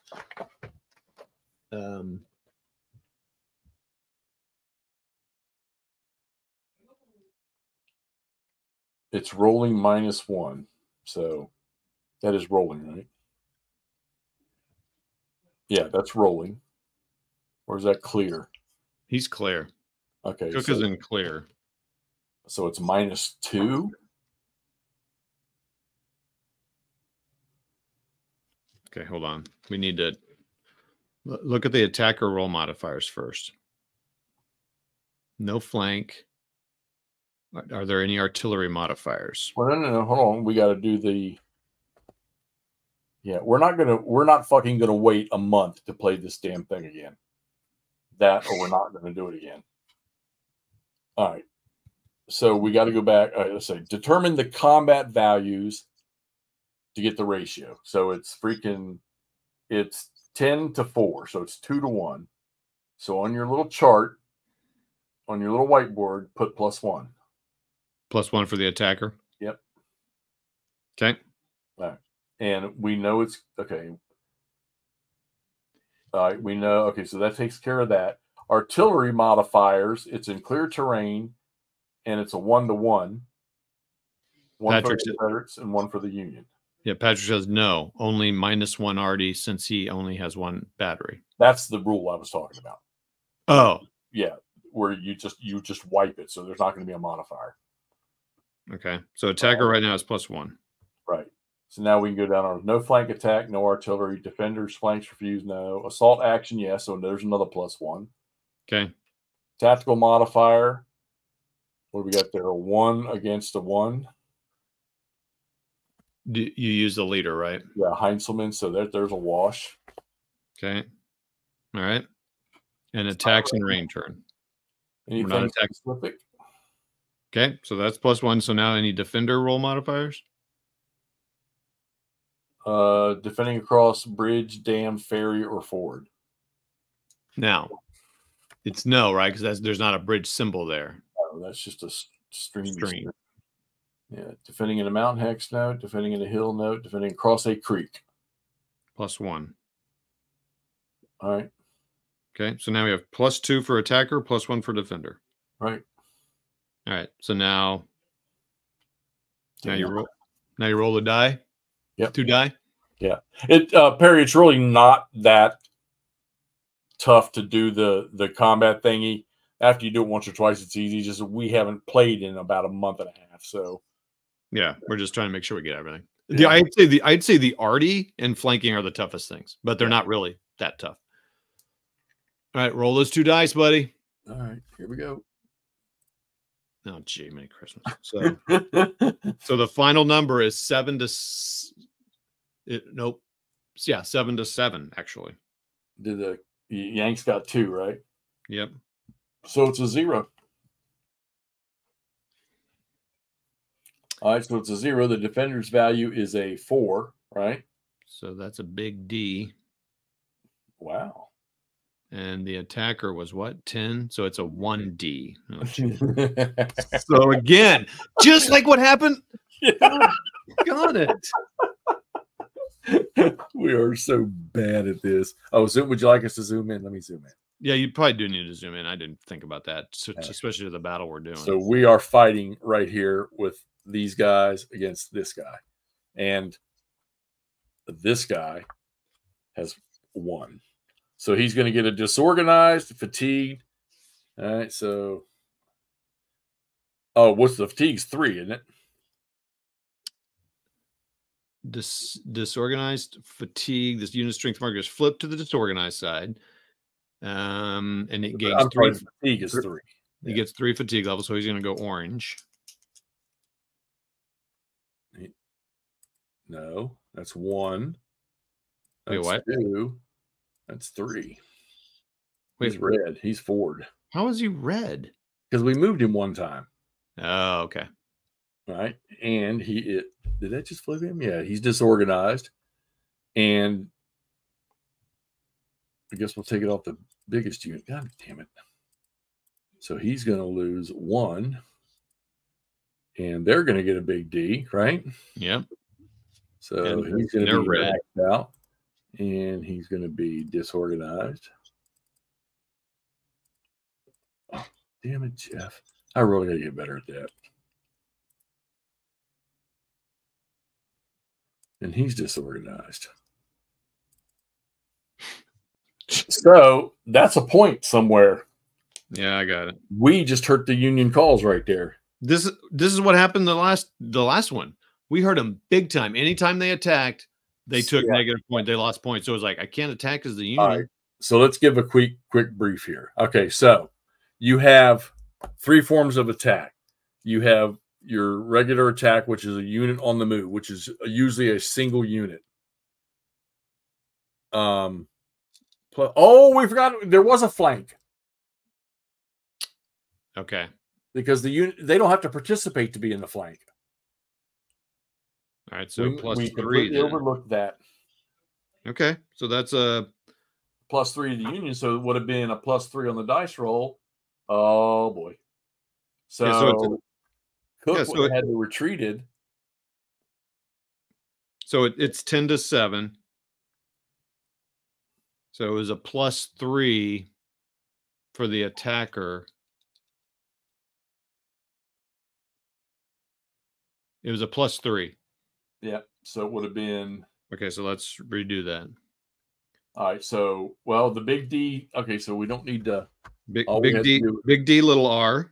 Yeah, hold on. Let me get these guys were already at 3, so they were going to get their fatigue, but they weren't going to be disorganized. And so he wasn't going to lose the strength. All right. Good catch. Thank you. Yeah, I feel like we've epically failed, I think, because we stopped playing. Well, we pulled it off, though. No, I mean, it's okay. I mean, they didn't lose a point now. So he's got a retreat. Yep. All right. So then what's that? How's that work? There's a little bit of our retreat chart. Retreat chart. Here we go. Retreat chart 1. Player must retreat for the first hex entered in a normal retreat. All right. Retreat follows the road, pike, or trail railroad into a hex more distance from the enemy unit. The hex is neither in an enemy zone of control nor enemy occupied. Now the question is, does Evans scratch the zone of control of the Union units by being in that hex if we retreat him down the pike? That's the question. Retreat does not follow. No, it does. Retreat is not into a hex. No, retreat is into an enemy zone of control, but not an enemy occupied hex. The retreat is in a hex. Okay, retreat is into an enemy zone of control, but not an enemy occupied. Retreat is not into a hex. Nope. So retreat is into an enemy zone of control, but it's not enemy occupied. The retreat is into a hex more distance from the active enemy unit than the hex retreated out of. So he would retreat here. All right. And then it would be 0, 1.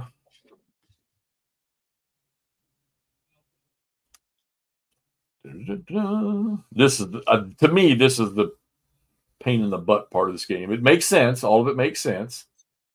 All right. So I'm sorry. Did he take losses going into the zone of controls? That's what I'm trying to figure out. It's the second number. What is the split for? I can't. Where's that at? Are you looking on the retreat chart? Yeah. 0/1 dot. Oh, if it's along a road, it's not a manpower loss.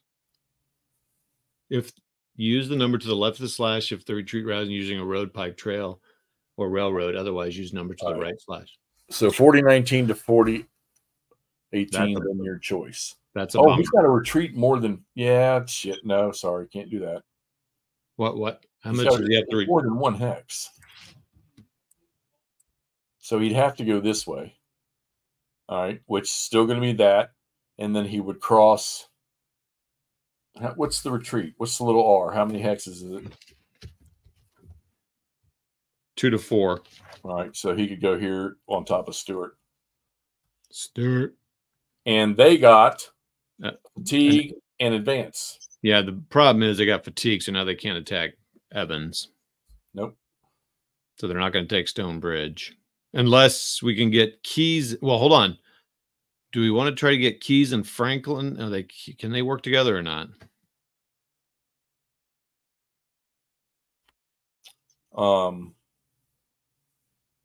Can they attack across that bridge against Evans together? No. Because they need a leader? Or they would have to have McDowell up there to do that. Keys, no. Okay, well, then I guess advance them in. I mean, if you're not going to have Franklin attack them or Keys attack them. Yeah, I mean, they're done regardless. So, all right. So I want to do this before we move on, so that the people that are looking at this, you have 3 types of attack. You have attack while you're on the move, which is a single unit. You have an assault attack, which a division commander with the units that are in his hex, which is what we did, they can conduct an attack, but it's quite possible that not all the units, depending on the effectiveness of the leader, will be able to make the attack. All right, we were lucky. There's only 2 units in there. He rolled within the effectiveness so that both units could attack or assault. Then you have a grand assault where you have a district commander, which McDowell had been up there in this hex with Heinzelman. It's possible that all of these units around and the units in this hex possibly could have made that attack all together in a grand assault. So those are your 3 forms of combat in this game. Okay, so real quick here, that stupid rolling, man. Someone's saying, like, Davies is only green, Blinker's green, so we can send them down to Ewell and try to attack there. My question about Keys and or Franklin is you don't advance those guys because Keys could move into that Stonebridge hex and attack on the move, possibly, because he'd go orange getting into the hex. I mean, you get orange depending if you got a lot of movement. So I wouldn't. Yeah, I mean, okay. So we were saying we didn't. Yeah, don't move them in there because it won't crowd up the hex. Well. Okay, so do we even have the option to not advance? Or do we have to advance? They may advance. Oh, it says may? Okay. All right, I like that. Wait, so regardless, we've got to roll for initiative. Roll initiative. And the Rebs got it. All right, so what are the Rebs going to do? Well, we're not doing, there's nothing that can happen up there because anybody that moves up is going to get stopped right there.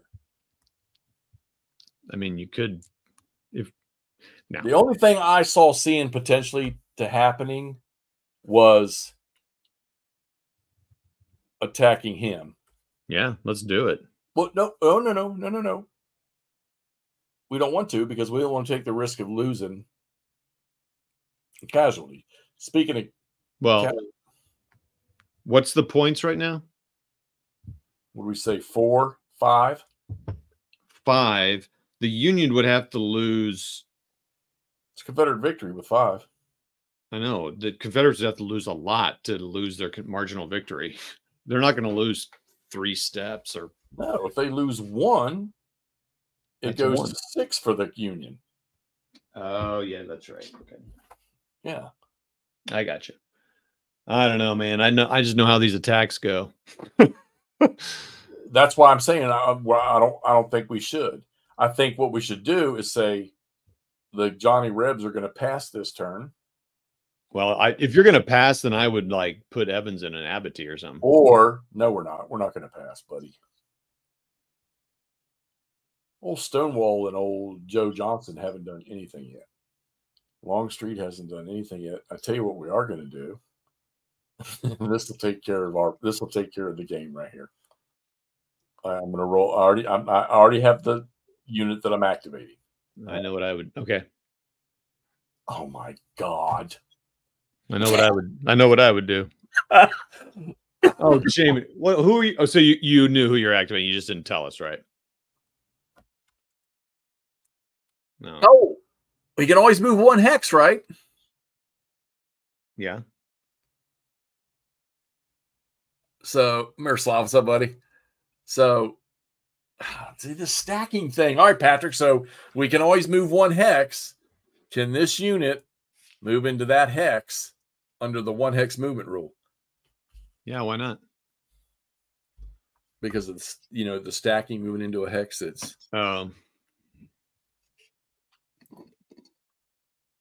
Yep. He said, "Yep." There we go. I think that just took care of Miles.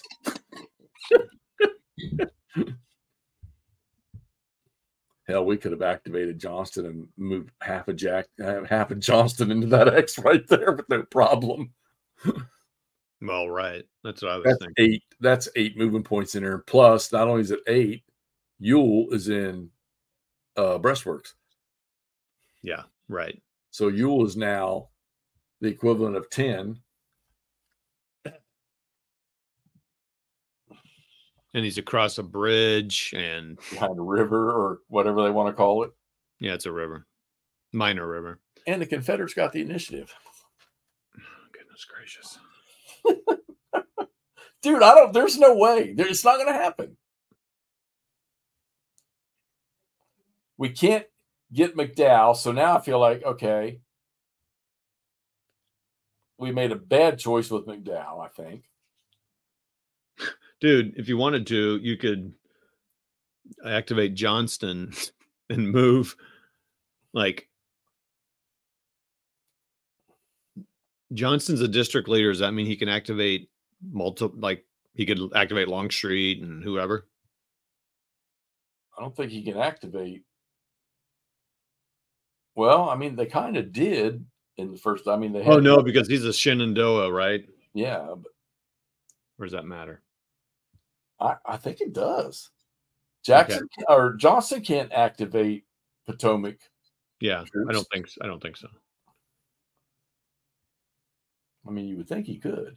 So, but who does like 11 North Carolina and 8th Louisiana belong to?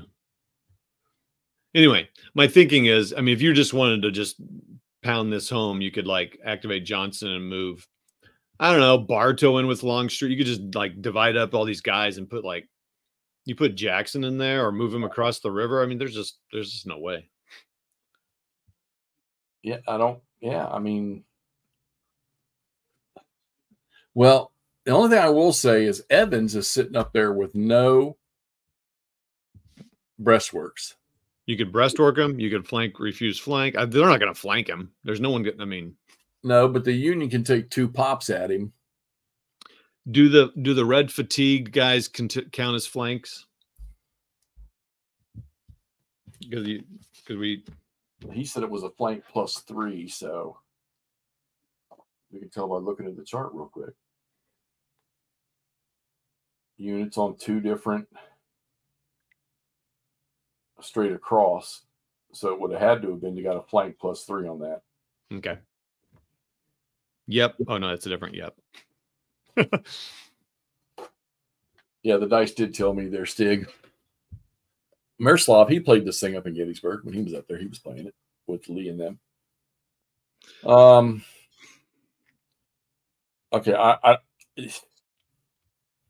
Okay, Miles doesn't have a chance. There's no way. Well, then I guess get Evans, in defense. Yeah, well, yeah. What's he going to do? He's just going to go to Abbott 2-1. All right. Initiative. And fatigue him. Oh, yeah, sorry. Why am I so bad at that? Okay. Initiative. You're not. Just excited. Go ahead. There you go. So I guess you're God. Only problem is Keys has got to move across clear terrain. Yeah. Hey, don't give up, man. Player morale. Player morale. It's just 3. Here we go. Activating Keys.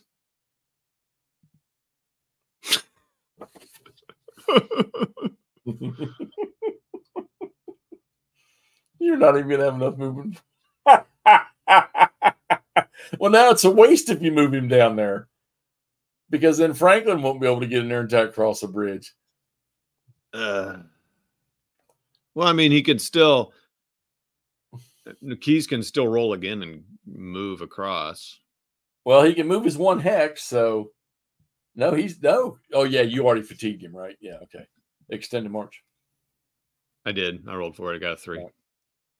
Initiative. 4 and 4 tie. Yanks or Confederates. They don't really. I mean, there's really nothing they need. Here, I'm going to do this. Wait a minute, who's that underneath of? Oh, there you go. Yeah, I'm sorry. Good call. Nord, it goes bad. It's not good for the Union. Todd and Wardrobe and Hexy do not.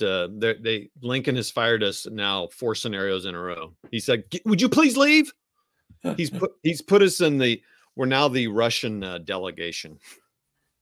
Confederates again. So you're going to finish off the breastworks on Evans? Well, he's just going to go.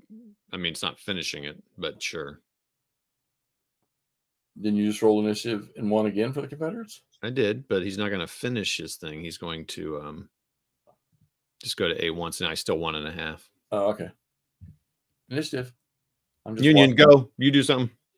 What the hell you want me to do? I want you to make something happen, bro. All right, we're going to activate Keys. We don't have no choice, man. So he's only at a 3, or fatigue of 3, so we'll fatigue him. We're going to roll. Ah! Well, before you do anything else, roll for extended march. Oh, God. You're going to.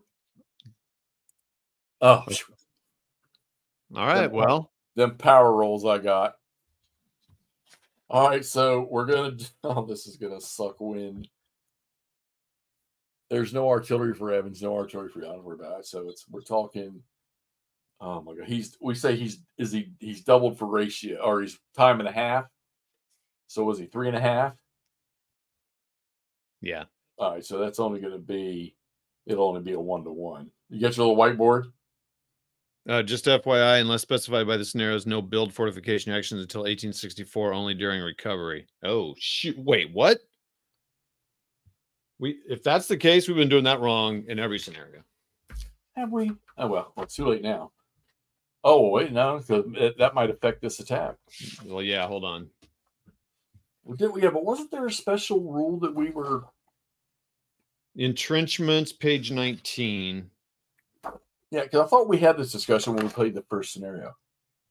Yeah, hold on. Entrenchments procedure in 1861, all green alike. If a unit entrenches, placed in habitation. Yeah, so I think you can do it in 1861. Yeah, because it's only breastworks. They weren't. Yeah. Yeah, for all green alike. So yeah. Yeah, I thought so because I remember we read that when we played the first scenario. Okay. All right, so we've got 0 for combat. Okay. Yeah, sorry. Let me get the board out here. Hold on. So bloop, bloop, bloop, bloop, scratch. Okay, so attacker, defender. Okay, attacker, defender. And I'm pretty sure there's no flank on this one. Well, I got flank. We got flankly refused on there, but so that doesn't negate it 100% though. Yeah, but there's no flank anyhow because this is a mobile, and there's only 1 unit adjacent. Defender's flank refused.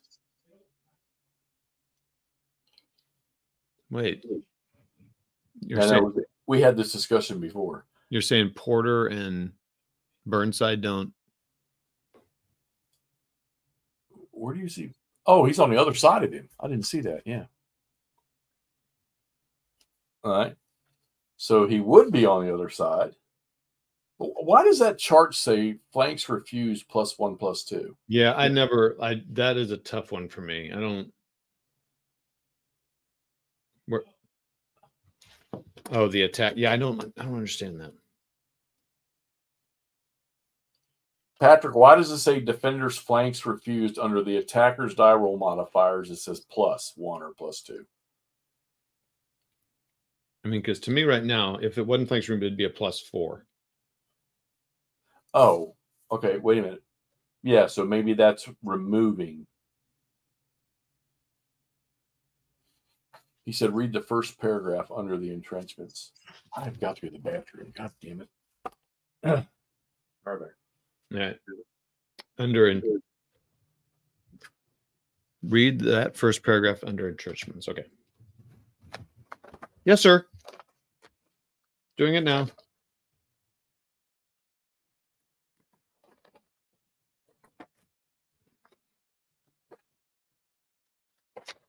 I'm not doing it now because I'm finding it. Entrenchments. Units may construct entrenchments in the recovery phase and in games taking place in 1863 or later in the action. Oh, so we have done that wrong in every scenario then, I think.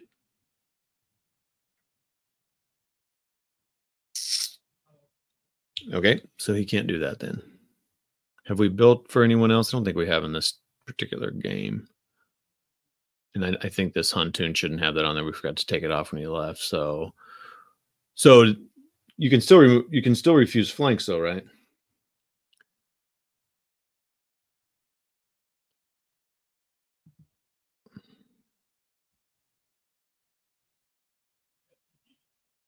If there is no flank and you have a flanks refused, the attacker gets a +1 DRM bonus.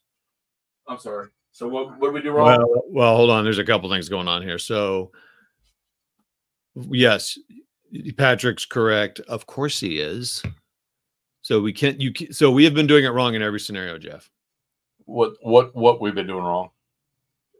Entrenching.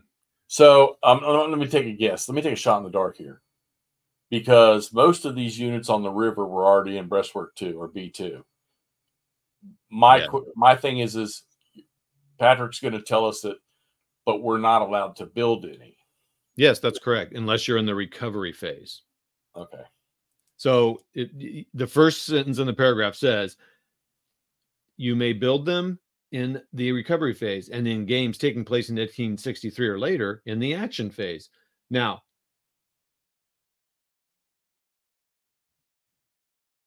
the procedure for building entrenchments in the action phase for games in 1864, 1865, and in 1863 is described in this. The procedure for building entrenchments in the recovery phase is described below. So, yeah, we read it wrong, and we did not do it. Okay, so take whatever it is off of Evans. I did, and he would not even be fatigued. Well, he would be fatigued because he refused flanks. Now let's look at the flanks. If there is no flank and you have a flanks refused, the attacker gets a +1 DRM bonus. If there,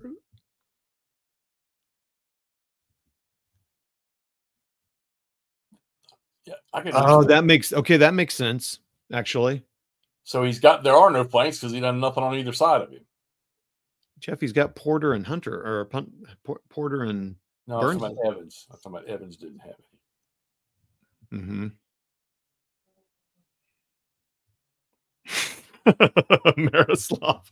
I prefer the flanks refusal in GCACW. All right, so wait, I'll tell you what, Patrick, you are going to have to find some time to get on with us so that we can understand that. I think there's probably 2 or 3 rules in this game that we don't quite. Yeah, that would be cool, and it would maybe be a good. I mean, Patrick got lots of good learning sessions. That's what he'd probably say. Just go watch my videos, you nongs. Yeah, but that would be kind of cool. It'd be a learning in. Well, in the game, I mean, we've played. This is the 4th scenario, and I thought we were rolling pretty smooth, which I still think we were. But now understanding this, the building thing. I mean, that's Jeff. That's huge. That so that would make the Confederates not quite as tough because we were building them, right? I mean, right. Stig, I don't have a problem with line of sight in GCACW. Does anybody else? Stop. You two go take your GCACW conversation. Patrick is in here telling us Evans is currently so the +1 or +2. What is explain to you? What does that mean? So look at Patrick's thing. Evans is currently using the flanks refused. It will cut the flank DRM in half. Right. But what does +1 or +2 mean? Well,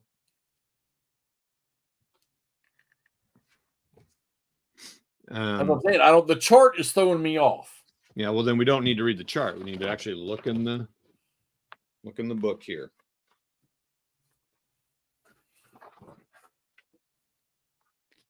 I think what it's saying is if you have a +4, like right now, I think we're at a +4. Flank refusal is going to take it to a +2. If they were a +3 or +2, it would take it to a +1. It'd take it to a +1. I assume +1 would just take so he's flanked, so we're going to get a flanking bonus of +2 because he's refused.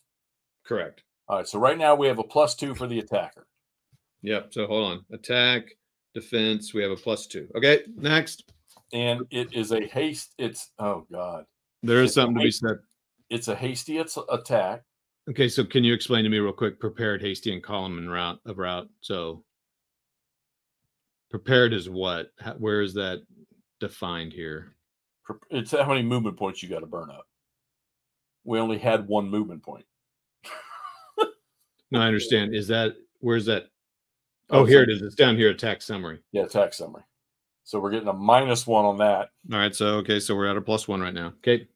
And then we have tactical modifier of 0 to 1. So there's another -1. Perfect. Okay, great. Now, defender. Defending across a bridge, dam, ferry, or fort is +2 for the defender. Yay. They're going to get smoked. That's pretty much it. So what do we got on both sides? We have a 0 modifier for the attackers and a +2 for defender. And here we go. But smoke show. Hold on. We didn't do the ratio modifier. Yeah, we did. It was 0, 1 to 1. Okay. And what's the smoke? Oh, okay. So 8 to 4. So it's a -4, correct? Damn. So -4. Nothing happens to the defender in that case. Imagine that. Unless they have 38 to Jeff. Imagine having 38 to 50 attack values. I know. We will kill so many people. So a 5 on a -4. Say goodnight, Union. So it's 2D. Big D. Oh my God. All right. So Union points now just got -2. You take care of that part? I'm doing it right now. Yeah. I mean, you do it. I'm putting the points down here. Yeah. Yeah, and they're fatigued. Nothing happens to Evans. He's just sitting there. He's just he goes, I don't even care if I need to build Abattis because I'm just going to sit here and just blow him away. What I need you to roll there was a 6-1, Jeff. What? Okay. Jeff. 2 friction points return. So I always wanted the Big D, though. He didn't have to retreat, did he? Yeah. Okay, you know what? We're going to pretty much call this one right here. Because there's no damn way. No, I'm trying to not do player fatigue and like give up early, but I don't. It's not going to happen. There's no way. And anytime we attack with the Union, we lose. Yeah. So now, how many casualties we have? What for the Union? 2 casualties there. Just 2 casualties. So we went. So it's 5 points. Now we got 2 taken away. So they're down to 3 points, and that's a Confederate marginal victory. Yeah. So the Union would say we're giving up before we make it a Confederate decisive victory just by losing points. Unbelievable. Unbelievable. Okay, so big, huge thing that we have messed up in all the games. I would say we've gotten flank correct on all these. I based on what just happened there. What we've gotten wrong is defense building. Okay, right. So we can't. It's a particular phase, and it's recovery, and that's when you roll and they get their fatigue back and stuff, right? Right. Yeah. Well, we click that one button up top that does everything for us. That's during that phase. Yeah, and I think I want. Yeah, that's when we should be doing it. Here's the plain and simple of this. This is scenario 4. Okay, so I think right. We got the building thing. We got that wrong. We almost missed a flank thing, but I think in our previous ones we got the flank thing right. Like I say, we've had such a break from playing it that I think we got it right. Bias. But so that I'm glad Patrick was on here. I'm glad Tim was on here catching it. 100%. No, awesome. I mean, super helpful. 4 games that we've played, and we have, to what most people would say, have just cussed about how brain racking these damn scenarios are. And we keep coming back because they're so much damn fun. Well, so everybody and Jeff, I guarantee Patrick's played this one on his channel and probably played it a couple times, but at least one time. It would be fun to now, and I've done this a couple times, go watch what they do and see, okay, what's happening there. Because they've played it at least once. And this one, Patrick could probably crank out in like 40 minutes. Yeah. So, and we're okay. All right. Well, all right. So those of you that are still out there, which is quite a good number. No, we got a great viewing. We're going to play. We're scheduled to play tomorrow night. We're not going to play this scenario again. No, but I thought that's what you're going to ask him. Okay, go ahead. Let me ask y'all a question. Do you all wish to see, or do you all wish for us to continue to play this stuff live, or should we shut it down live and never show our faces with this on stream ever again? What do y'all say? Should we continue to play these things live and hopefully we build to a better understanding as we go? That's one vote from Stigler. And he doesn't even, he's all that matters. Yeah, Patrick, homework. Watch your videos. Patrick's sitting there saying, God, do I really want these guys? Perry, definitely live. Play it live. Otherwise, I cannot toss out witty remarks to make you all laugh. Dale, play it live. Yep, less live. Even Patrick says yes live. Play it. All right, we got it. It's done. It's voted. All right. So we're golden with that then. All right. Okay, so all right. From the initial setup of this game, well, we're gonna review it real quick while we're on. So it's apparent that your only aggressive option as the Bluecoats in this game is pretty much the option that McDowell attempted late, I will say, that attempted in the actual fight, and that was to skirt around through Sudley Springs 4, Sudley Ford. And with the looks of the setup of this game, with the Confederates stacked along Bull Run, that was the only option. You weren't going south, and there's not enough time in a one-day game, a one-turn game. So we attempted to do that, and we epically failed on the night march and the any movement rolls that we took. Okay, but you're saying, I mean, I don't know how you can't say. I mean, you epically failed, but I feel like this game is designed to work around those low move. I mean, I don't know. I'd be interested in Patrick's, another Marislav, whoever else has played this game a lot. It's kind of like Combat Commander, which is another game Patrick plays. People work around those bad card pulls and the bad die rolls, and they win, right? I think. I mean, because if it's just down to the die rolls, and then it is almost not worth playing because it's like, well, I roll bad, so I can't win. I mean, is that just how? Maybe that's just the way it is. You know what I'm saying? Yeah. I mean, because you can't control that, really. I am curious. I mean, you're right. If you just roll a bunch of ones and you can't move, then yeah, you're not going to win. Yeah, But that's just not. I mean, we needed a big burst in those night marches. it seems like it. I'm a little. I got to really read up on that night march situation.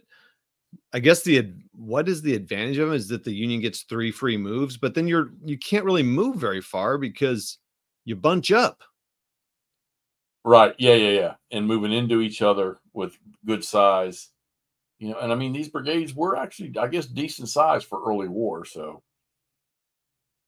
but trying to get around over there and I mean, I'm amazed that, well, honestly, okay, so we discussed when we started this that we weren't going to have troops coming from the valley. We never did bring Elsie down, by the way. You couldn't. That we were never going to have troops coming from the valley because they were already here. Right. And I thought to myself that was going to initially that was going to make this a lot tougher.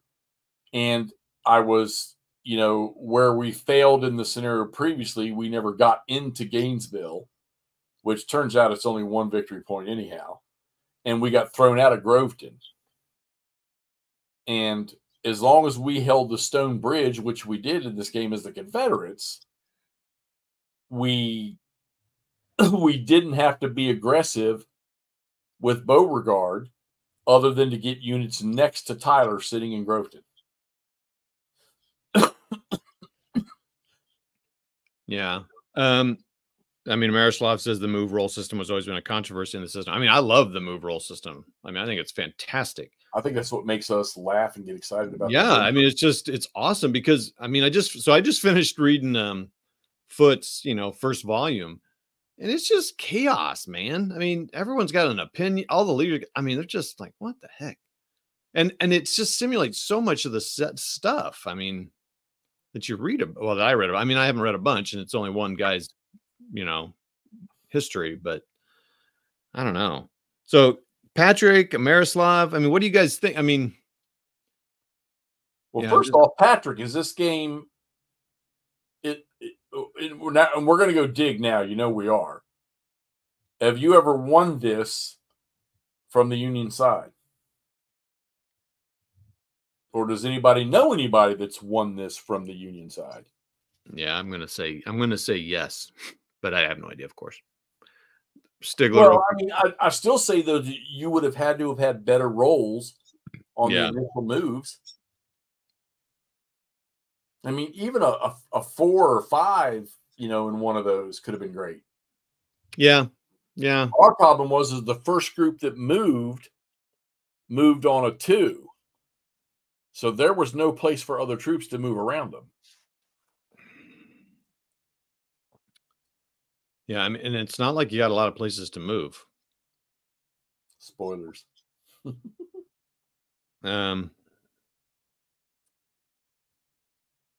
We sure didn't have to do much work with the Confederate forces. We didn't have to do much work at all. Yeah, see, and Stigler. So I even love that rolling for initiative thing. I just everything I've so far I just love about this game. I think I probably am less frustrated with it because Hexy and I are working on it together. So it's like I'm getting my butt whooped every time. But but I've got to think if I ever play this game seriously opposed to somebody, I just got to take that attitude in. It's like, hey man, you just got to roll with it. Yeah. I mean, it is what it is. Like I say, our first 3 dice rolls for. But again, Jeff, there are things we can do to control it, like not moving Heinzelman and that crew in, not moving them in there so that Keys could at least attempt it.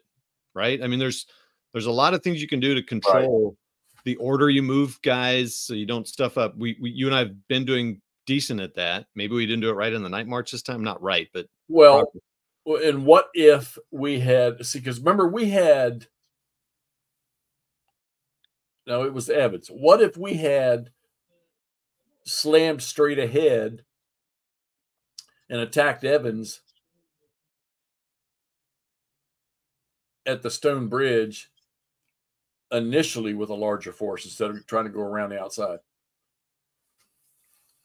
Yeah, so maybe concentrate on Groveton and Stonebridge and don't worry about Gainesville. Because think about it, Gainesville's worth 1. Stonebridge is worth what, 2? Well, we needed 6 points, that's for sure. Well, if it's worth 2 and Groveton's worth, 8, and then you get a bunch of Union troops around Groveton, then you're stopping the Confederates from getting around it. Right. So maybe that's something to try there. Don't worry about Gainesville because it's worth 1. So what if you, I mean, look, the chance of getting 2 6s, wait, you just did roll a 6 for initiative. That's interesting. So that would have been the second one. So the next one you could activate, what's his name? You know, it's funny is I look at this map and this over, and I grew up in that area, and I'm still not far from that area. And I remember going to the battlefield and, you know, reading as much as I can. Well, you know, not as much lately, but in my younger years. And then seeing it laid out on a beautiful map with understandable counters and text on the counters and knowing who all the players are, and realizing how potentially dominant the position along Bull Run was for the Confederacy. And of course, they were focused on the main route there where the railroad is coming through Union Mills in the bottom half, the Orange and Alexandria Railroad. Yeah. And how potentially strong that position really, really, really is. And understanding, I don't think that McDowell's plan was not bad in the historical sense of how it actually happened. McDowell was 24 hours late, or 24 to 48 hours late. He wanted to execute this thing a day and a half or 2 days before, I believe, and he did. I don't remember what the reason was. I was reading about it the other day, but he didn't do it, and we just played the scenario under that same circumstance, from what I can see. And the scenario that we played before this was the opportunity for McDowell to execute that plan earlier. And I think we had a better shot in the first scenario than we did in this one.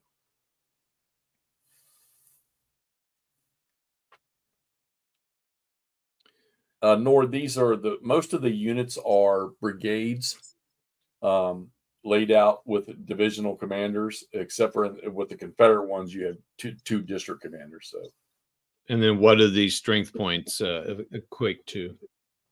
It's a good question. Good question. I don't know. So why did I think it was 200 people per number? Yeah, so you would think too. Okay, so we just, other than the casualties, let's take the casualties away. It was, what we say, 5 points? Yeah. You're talking 1 point. You can't, we've not blown out any of these scenarios.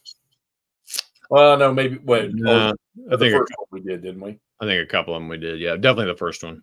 Yeah, but the last two were no blowouts. Yeah, that's true. So there's a lot of balance to the game. And, plus two, you're, well, I don't know about the previous setup, but the setup for this one here, this is historic. You're given the historic setup to start this thing. So 500 men per infantry and 1.15 miles per hex. 500 men per infantry. So for each strength point, it's 500 men, right? Yeah. So that makes it about 2,000 men, and that Franklin's about one brigade there. So, and I think it's also probably important to remember is that this is really, I think, and you and I have not played it. Again, Patrick, Miroslav, and whoever else is on here has played it. This really shines when you do the campaign, right? Because then you're. One day. What's that? We'll get to that one day. Yeah, because then all the stuff comes into play. You've got more units to mess with. It's like a small ASL scenario or any small scenario. Man, your dice are going to throw you off because you've only got like 5 guys and you lose 2, you're done. It's 2/5 of your units. Here, same thing. If your dice are bad, they're going to even out. But here, on one turn, I mean, yeah, I can concede that your bad die rolls can hurt you. But if this was a campaign game, you're going to have one. It's a turn a week. feel like it turns a week. No, this was a day. Remember? Oh, that's true. There's a turn a day. It's a day. Yeah, they're 1 day turns. Oh, look at that. Look at Stig's comment. I know. I hear it. I saw it. He's got the old Stonewall Jackson's way. I still got shit. I sold most of them the other like a couple weeks ago, but I still got. I got Gettysburg left. I've got the Chancellorsville one from Avalon Hill left, and I've got the 2 rebels in the White House. So, all right. So let's talk about this real quick. The discussion GBACW or GCACW, I think part of that's just kind of what you want to model more. So to me, it's like, I don't know. I wouldn't compare this to OCS in that way, but it's like, or OCS or something like that versus ASL, which to me, I'm not saying GBACW is as complicated as ASL. It's just the only thing I've got a reference to. But you just get down in the weeds, and that tells you a narrative. Like that narrative I had today in my ASL game was incredible. Well, this is a different narrative. I mean, this is like troops moving around the. Yeah. I think the only common ground that I see between this and so we know that OCS and there's other systems, but OCS and this, they're both operational, and I think the only other thing that they share in common ground would be key points on the battlefield. Because I mean, this whole scenario right here, until we realized it was time to pull teeth, was to try to maneuver the Union around to get those key points, which I thought we did. I mean, yeah, it's a different narrative, and it's like reading a book that kind of talks like, those books I bought that are kind of high level, and you're showing the arrows and the guys moving around versus like, I mean, it seems like the narrative you get in GBACW is pretty incredible. Yeah. You get that is it regiment or something? They break, or that brigade, and you're like, oh my gosh, there goes Bob's brigade. I mean, it's like you can see the guys breaking. Right. And here I don't know. Do you have more control in GBACW? Well, you think you do until a leader fails you. I think one of the interesting things in GBACW is you have a poor leader that has a negative effectiveness rating, and all of his subordinate elements are within his command range. Because of his poor ability, it costs them. So they get punished right off the bat because their leader's within their command range, and he's a bad leader. So, okay. Do you get what I'm saying though? Like you kind of have, yeah, I don't know. I guess that's a question to, well, I don't know. Oh, well, thank you. Well, okay. So Stigler, one thing I've heard, again, someone else will have to speak to this because I haven't obviously played it. So some people do. So talking about Gettysburg, because that's very well known. Everyone knows the battle. Even I don't really know it, but I know of it. That Gettysburg does not necessarily happen when you play the Gettysburg game in this, right? Because you flank around. You never meet in Gettysburg. Maybe you can, but I thought, and so I think some people like that are really stickler for the rules or for some sort of history. Like you don't even have to fight in Gettysburg. You can just go around, or I don't know what, I mean, Patrick or somebody has to speak to that, but.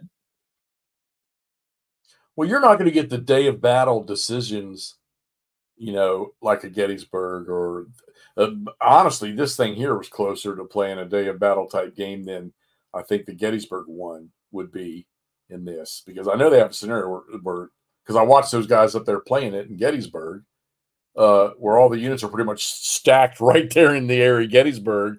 And then I think I saw a couple other scenarios where they were moving in on the pikes and everything. But right, you're just not going to get that day of battle, decisions that are made on the battlefield itself. Well, right, but Stigler's got it here. Like maybe the battle happens at Pipe Creek or another town or city nearby, because that's where you meet. You don't meet at Gettysburg because maybe Gettysburg's not the best place to meet or whatever. Right. I had the Battle of Westminster, PA. So like that, right? I mean, so I do like what Stigler says, like up at that comment. I can see here. I guess I can click on it and show everybody what I'm talking about. I think I can click on it. Hold on. Can I do that? Yeah.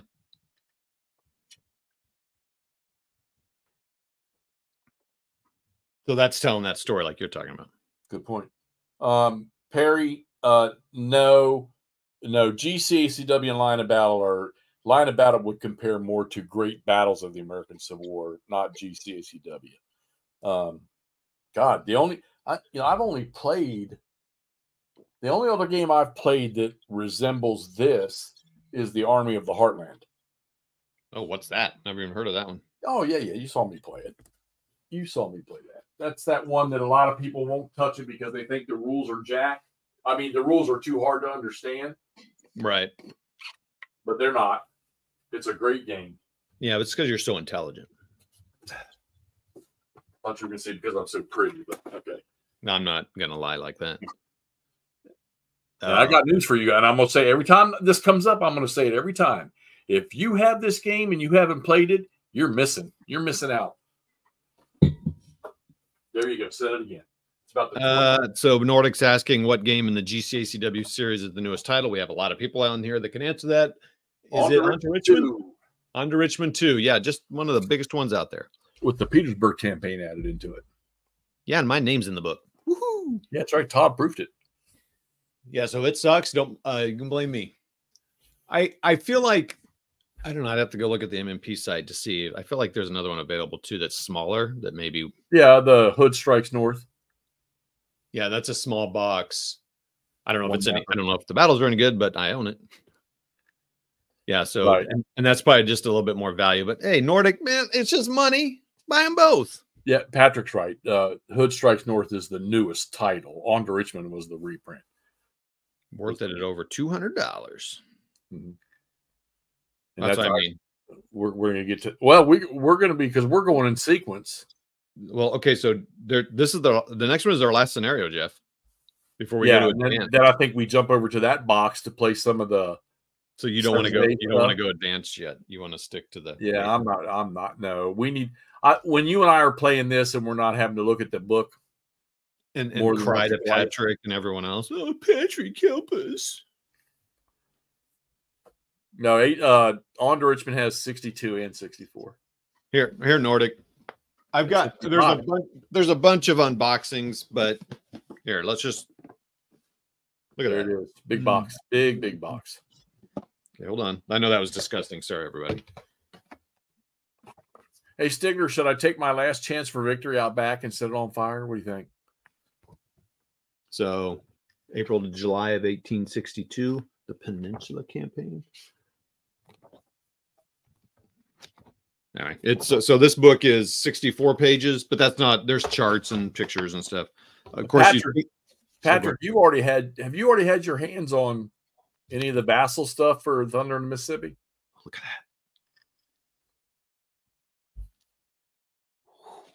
that. And I'll just keep showing while you guys are talking here, so he can see your normal chart. I love Dean Essex. Normal. Now, look. So you have another campaign, May to June of 1864. So the cool thing about this box is you get a nice spread of the war and how it's different. Like Jeff and I are experiencing just like piddly stuff, man. Like no artillery, 5. The leaders are just nasty, terrible. So this would be cool because in one box you can kind of compare. Maybe it's that way in the other ones too, but whoops, wrong one. So that first book was, I told you, 64 pages. This book is 72 pages. It's freaking incredible, man. And then you got the Petersburg campaign they added in. So, but hold on. The last, I mean, so many, I can't even The Game is History by Ed Beach starts on page 66. So 6 pages of The Game is History. Boom. Oh, I'm sorry. Oh, wait, what else is in this box? The Petersburg campaign. Yeah, 3 campaigns. This goes to the end. Look at that. Look, you even get a picture of a modern dude. I hope, is he not something? I hope something didn't happen to him. Anyway, more history, and it's so much. Just you're an ACW nerd. So many great. Oh, I'm sorry. That's 64 more pages. So what is that? 180 pages. I mean, I haven't even cracked the counters on any of these yet. I'm afraid to be honest with you. I don't know how I'm even going to organize this. Yeah, send it to Actually, me. it's quite easy to organize. Yeah, these games are not bad at all to organize. Frankly, I think the hardest thing is all the system counters. Now that box, I will admit, that's one of the tougher boxes because you got 3 years of the war in there to separate out. That's true. You know, and so I will tell you, Nordic, and I don't know how the guys who have a lot of experience with this will tell you, this gets pretty squirrely. It can playing it live because of the system, like marking your fatigues and your things. There's ways to control that. I would like to do that. I'd like to play it live. Ultimately, what we want to do, play it live, is we want McMurray and Todd, me, to go to Jeff's house, go tour some battlefields, and then play some of this stuff. Or maybe we would play Blind Sword, because that'd be so McMurray would have that too. And I'd look at the turn track. I think McMurray could play this game. I really do. Oh, I do too. There is no doubt he would. Look at that. Look how many. Just a turn. This is a periodical chart. Look at it. Look at this. God, when we get down that road. Jeff, look, turn 296. Looks like a wallpaper display card. And here's the thing that helps you keep track of the forces. Yeah, we'll get to work. Well, we don't have to worry about that in this, but no, I mean playing the game on the table. Yeah, there you go, Stig.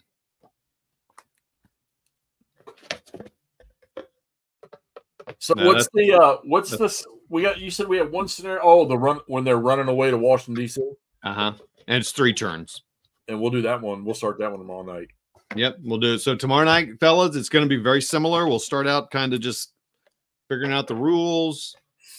So Nordic, what I've noticed, so all those campaign books and all those things, and like the victory conditions, there's like 13 different victory conditions. That's not every scenario. There are special rules for year and location and stuff. It just takes it's not too bad, but the main core rules are consistent. But like, can you build entrenchments? What can you? But I'm telling you what, man, I trust that these guys have studied the history and that they're replicating it because they love the history. So I would think you would. I mean, I can't find stuff because I don't know the history, but. And then just for your sake, Nord. So and then here's Hood Strikes North. Just a cute little guy. I just love the covers, man. I do the boxes, and the maps and the counters. It's state of the art, top notch stuff. I think even the player aids are awesome, man. Look, a receipt. So I'll get his address. Don't worry, I got it. I'll send it to y'all. Oh crap! I just show my address. No, whatever. So there's in this game, there's only this. So in some ways, that's nice. Richard, don't you worry, buddy, because GCACW is still my #1 game or system. So Nord in this, so this one has 8 scenarios, 8 basic scenarios, and then you have advanced. Now the cool thing about advanced is you get armies. You kind of start messing with that. You get random events. You get winter. In this case, this one, you get winter weather. You get Union cavalry mounts, death of Claiborne, which is cool. I did want to ask that question. Actually, I do want to ask that question. Leaders. You get substitute units, Union forts, railroad movement. It becomes a thing. More supply. Now, supply becomes a thing, which I think is pretty cool. That's why I think a campaign would be interesting. And then you can like burn railroad stations. Oh, it's crazy. Then you get reinforcements and that kind of thing and exiting the map. So basically, and then so there's only one advanced scenario. So it's like you get like 8 small scenarios to learn the game basics. And the cool thing is, as you've seen, the basic ones put in some of the advanced rules like railroad movement and stuff like that. And then you just play the advanced one. So that's cool. I did want to ask about map gazetteer. I love it when there's pictures of the real thing. what about leaders dying? So at listening to that foot book, there's a lot of talk about, you know, I don't know who. Todd Reed died in the battle. And leaders leaders don't die in this. Do leaders die? I saw that one about Claiborne. Can leaders die in the campaign? Or maybe these leaders didn't die, and maybe, you know what I mean? But they did. Some of them these did. I don't know. Talk to me about that. Because that was a huge thing. Or was it the lower level leaders that were dying? Jackson died. Stewart died. All right. So can someone tell me about that? Because that's a huge thing. And those guys are dying. It kind of impacted the morale of the Army for a little bit. But you can't die in here. I mean, I guess if Jackson's whole unit dies. They do in the advanced game. Oh, you've got me now, boy. Kind of thought that was going to come. Woohoo. Okay. Right. Yeah, that's what I mean. So it does happen. So it happens in the advanced game. Okay, cool. That's all I needed to hear, Patrick. That'll even, doggone it. Again, this has freaking ruined me on World War II games because I'm like, no. Oh, God. Oh, Noble Knight, get ready.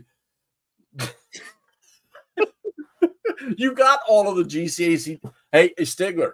So just this is for you, buddy. So you know that Todd and I both have your game on pre-order, which I'm hoping you're going to tell us we're going to be seeing that here before long. Yeah, like following your little treads on Facebook. But so we're having a discussion last night about the future of the things we're going to do, and we got to talking about Three Dog. And finally, I had to stop Todd and say, you do realize I ordered 2 copies of that, right?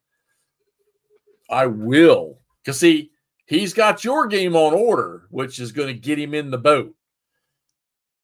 I mean, I'll be honest. I'm mainly doing that to support Stig. I didn't even know if I had that. That's what he's saying for now. I'm just saying because it's a lot there, and I got a lot of But I mean, obviously, playing it would give him would be more. There's not enough people that stream or video, and I mean this. There's a lot of people that take pictures and write little notes on Facebook, but there's not enough players shooting video or streaming GBACW. We need to get another one in here. You will, buddy. You will, Stig. Your game is, I think your game, when people get it in their hands and they start playing it, it's going to change the numbers of players for GBACW. I have a first edition with all of the maps. Yeah, I think he's saying he'll trade you the new one for the old one. No, because he wants to give me the old one and for me to give him one of the new ones. Oh, I got you. Yeah. Oh, there you go. I've got GCACW lessons for Gringo lessons. What's that mean? Gringo's the Mexican war part of GBACW. No. I've got those. Never played them. Probably never will, but I've got them. Oh, you want to learn how to play Gringo, Patrick? Efficiency and activation, right up my alley. That's the one thing you've got to really, really master in playing GBACW. Nordic's he's trying. Come on, Nordic. Just calm down, Nordic. Anyway, yeah, this again, this is what we do after. So Tony, I'm sure Tony left a long time ago because he's a responsible boy and he went to bed. But this is, so we joked about being all with our bandoliers and that's all we're wearing. But this is what Jeff was talking about last night. This is what we do after these games. When you guys aren't here, we're just going like, well, what about shit?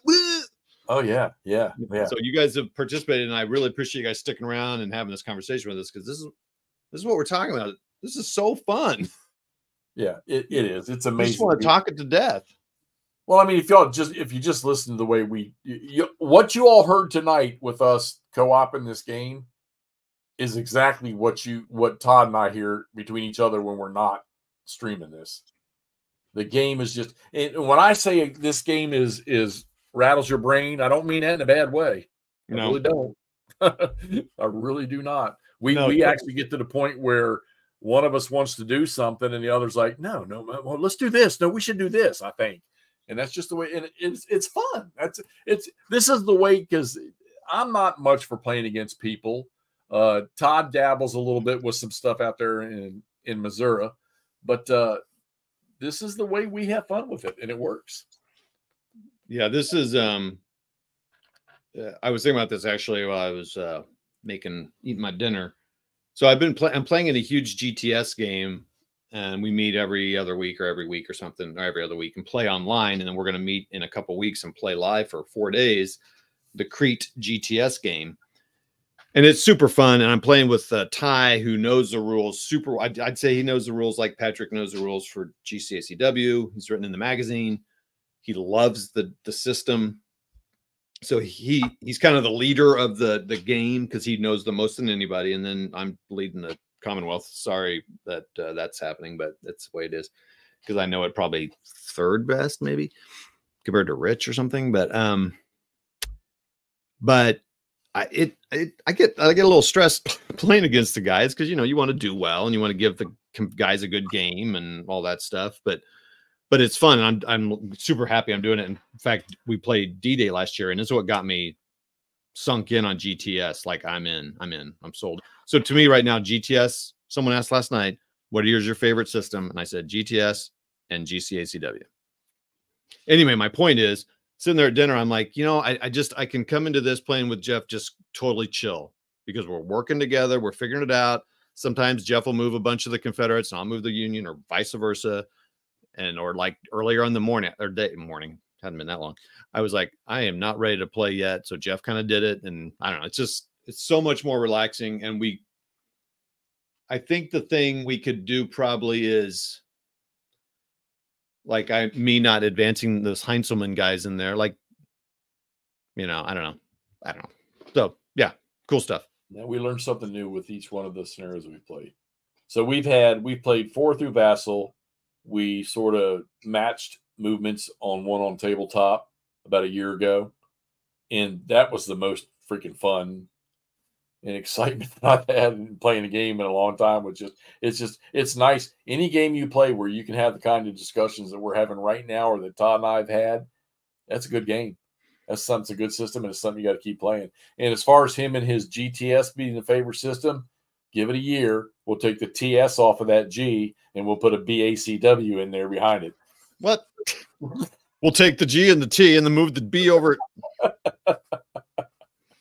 Well, look, hey, it's I got to go hit golf balls again tomorrow to recompense for the poor golf I played today. So this was all, man. Thank all you guys, and I got news for the numbers have gone up just sitting here chatting at the end. So yeah, I appreciate all you guys coming on here. Patrick, you got to get on with us one night, and just you don't need to play. You can sit there in a high chair above us and overrule what we're doing to help us get things straight. But we'd love to have you in here doing this with us, and anybody else, man, out there. If you guys, we are not opposed to getting people on here. We had Camp on with us last night. We're going to do that again. I think we're going to do some Civil War deep dive with him on another day. But if you guys get the urge, you want to get on here and just tear it up with us in a chat, let us grill you a little bit. Hey, say something. We'll drag you in here. We got a couple people we're working on right now we want to get on. But, yeah, we're always available. And if I thought I could help you all with something and learning something, and look, Patrick allowed me for like 3 weekends to come and listen to him and Roger play The Hood Strikes North, just to sit there and listen.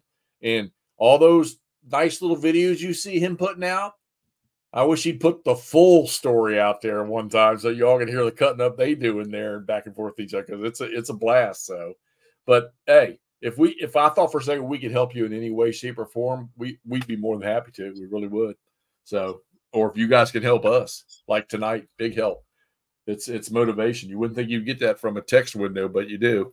So, yeah, you and I need to play against Patrick, see how that works out.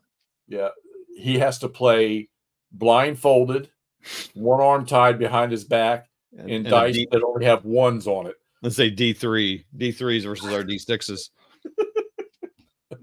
Anyway, cool stuff, man. Yeah, Jeff's got to go. So yep, we're gonna kill it. We'll talk to y'all later. Thanks for coming on, everybody. Appreciate it. Have a good evening. Awesome. See ya.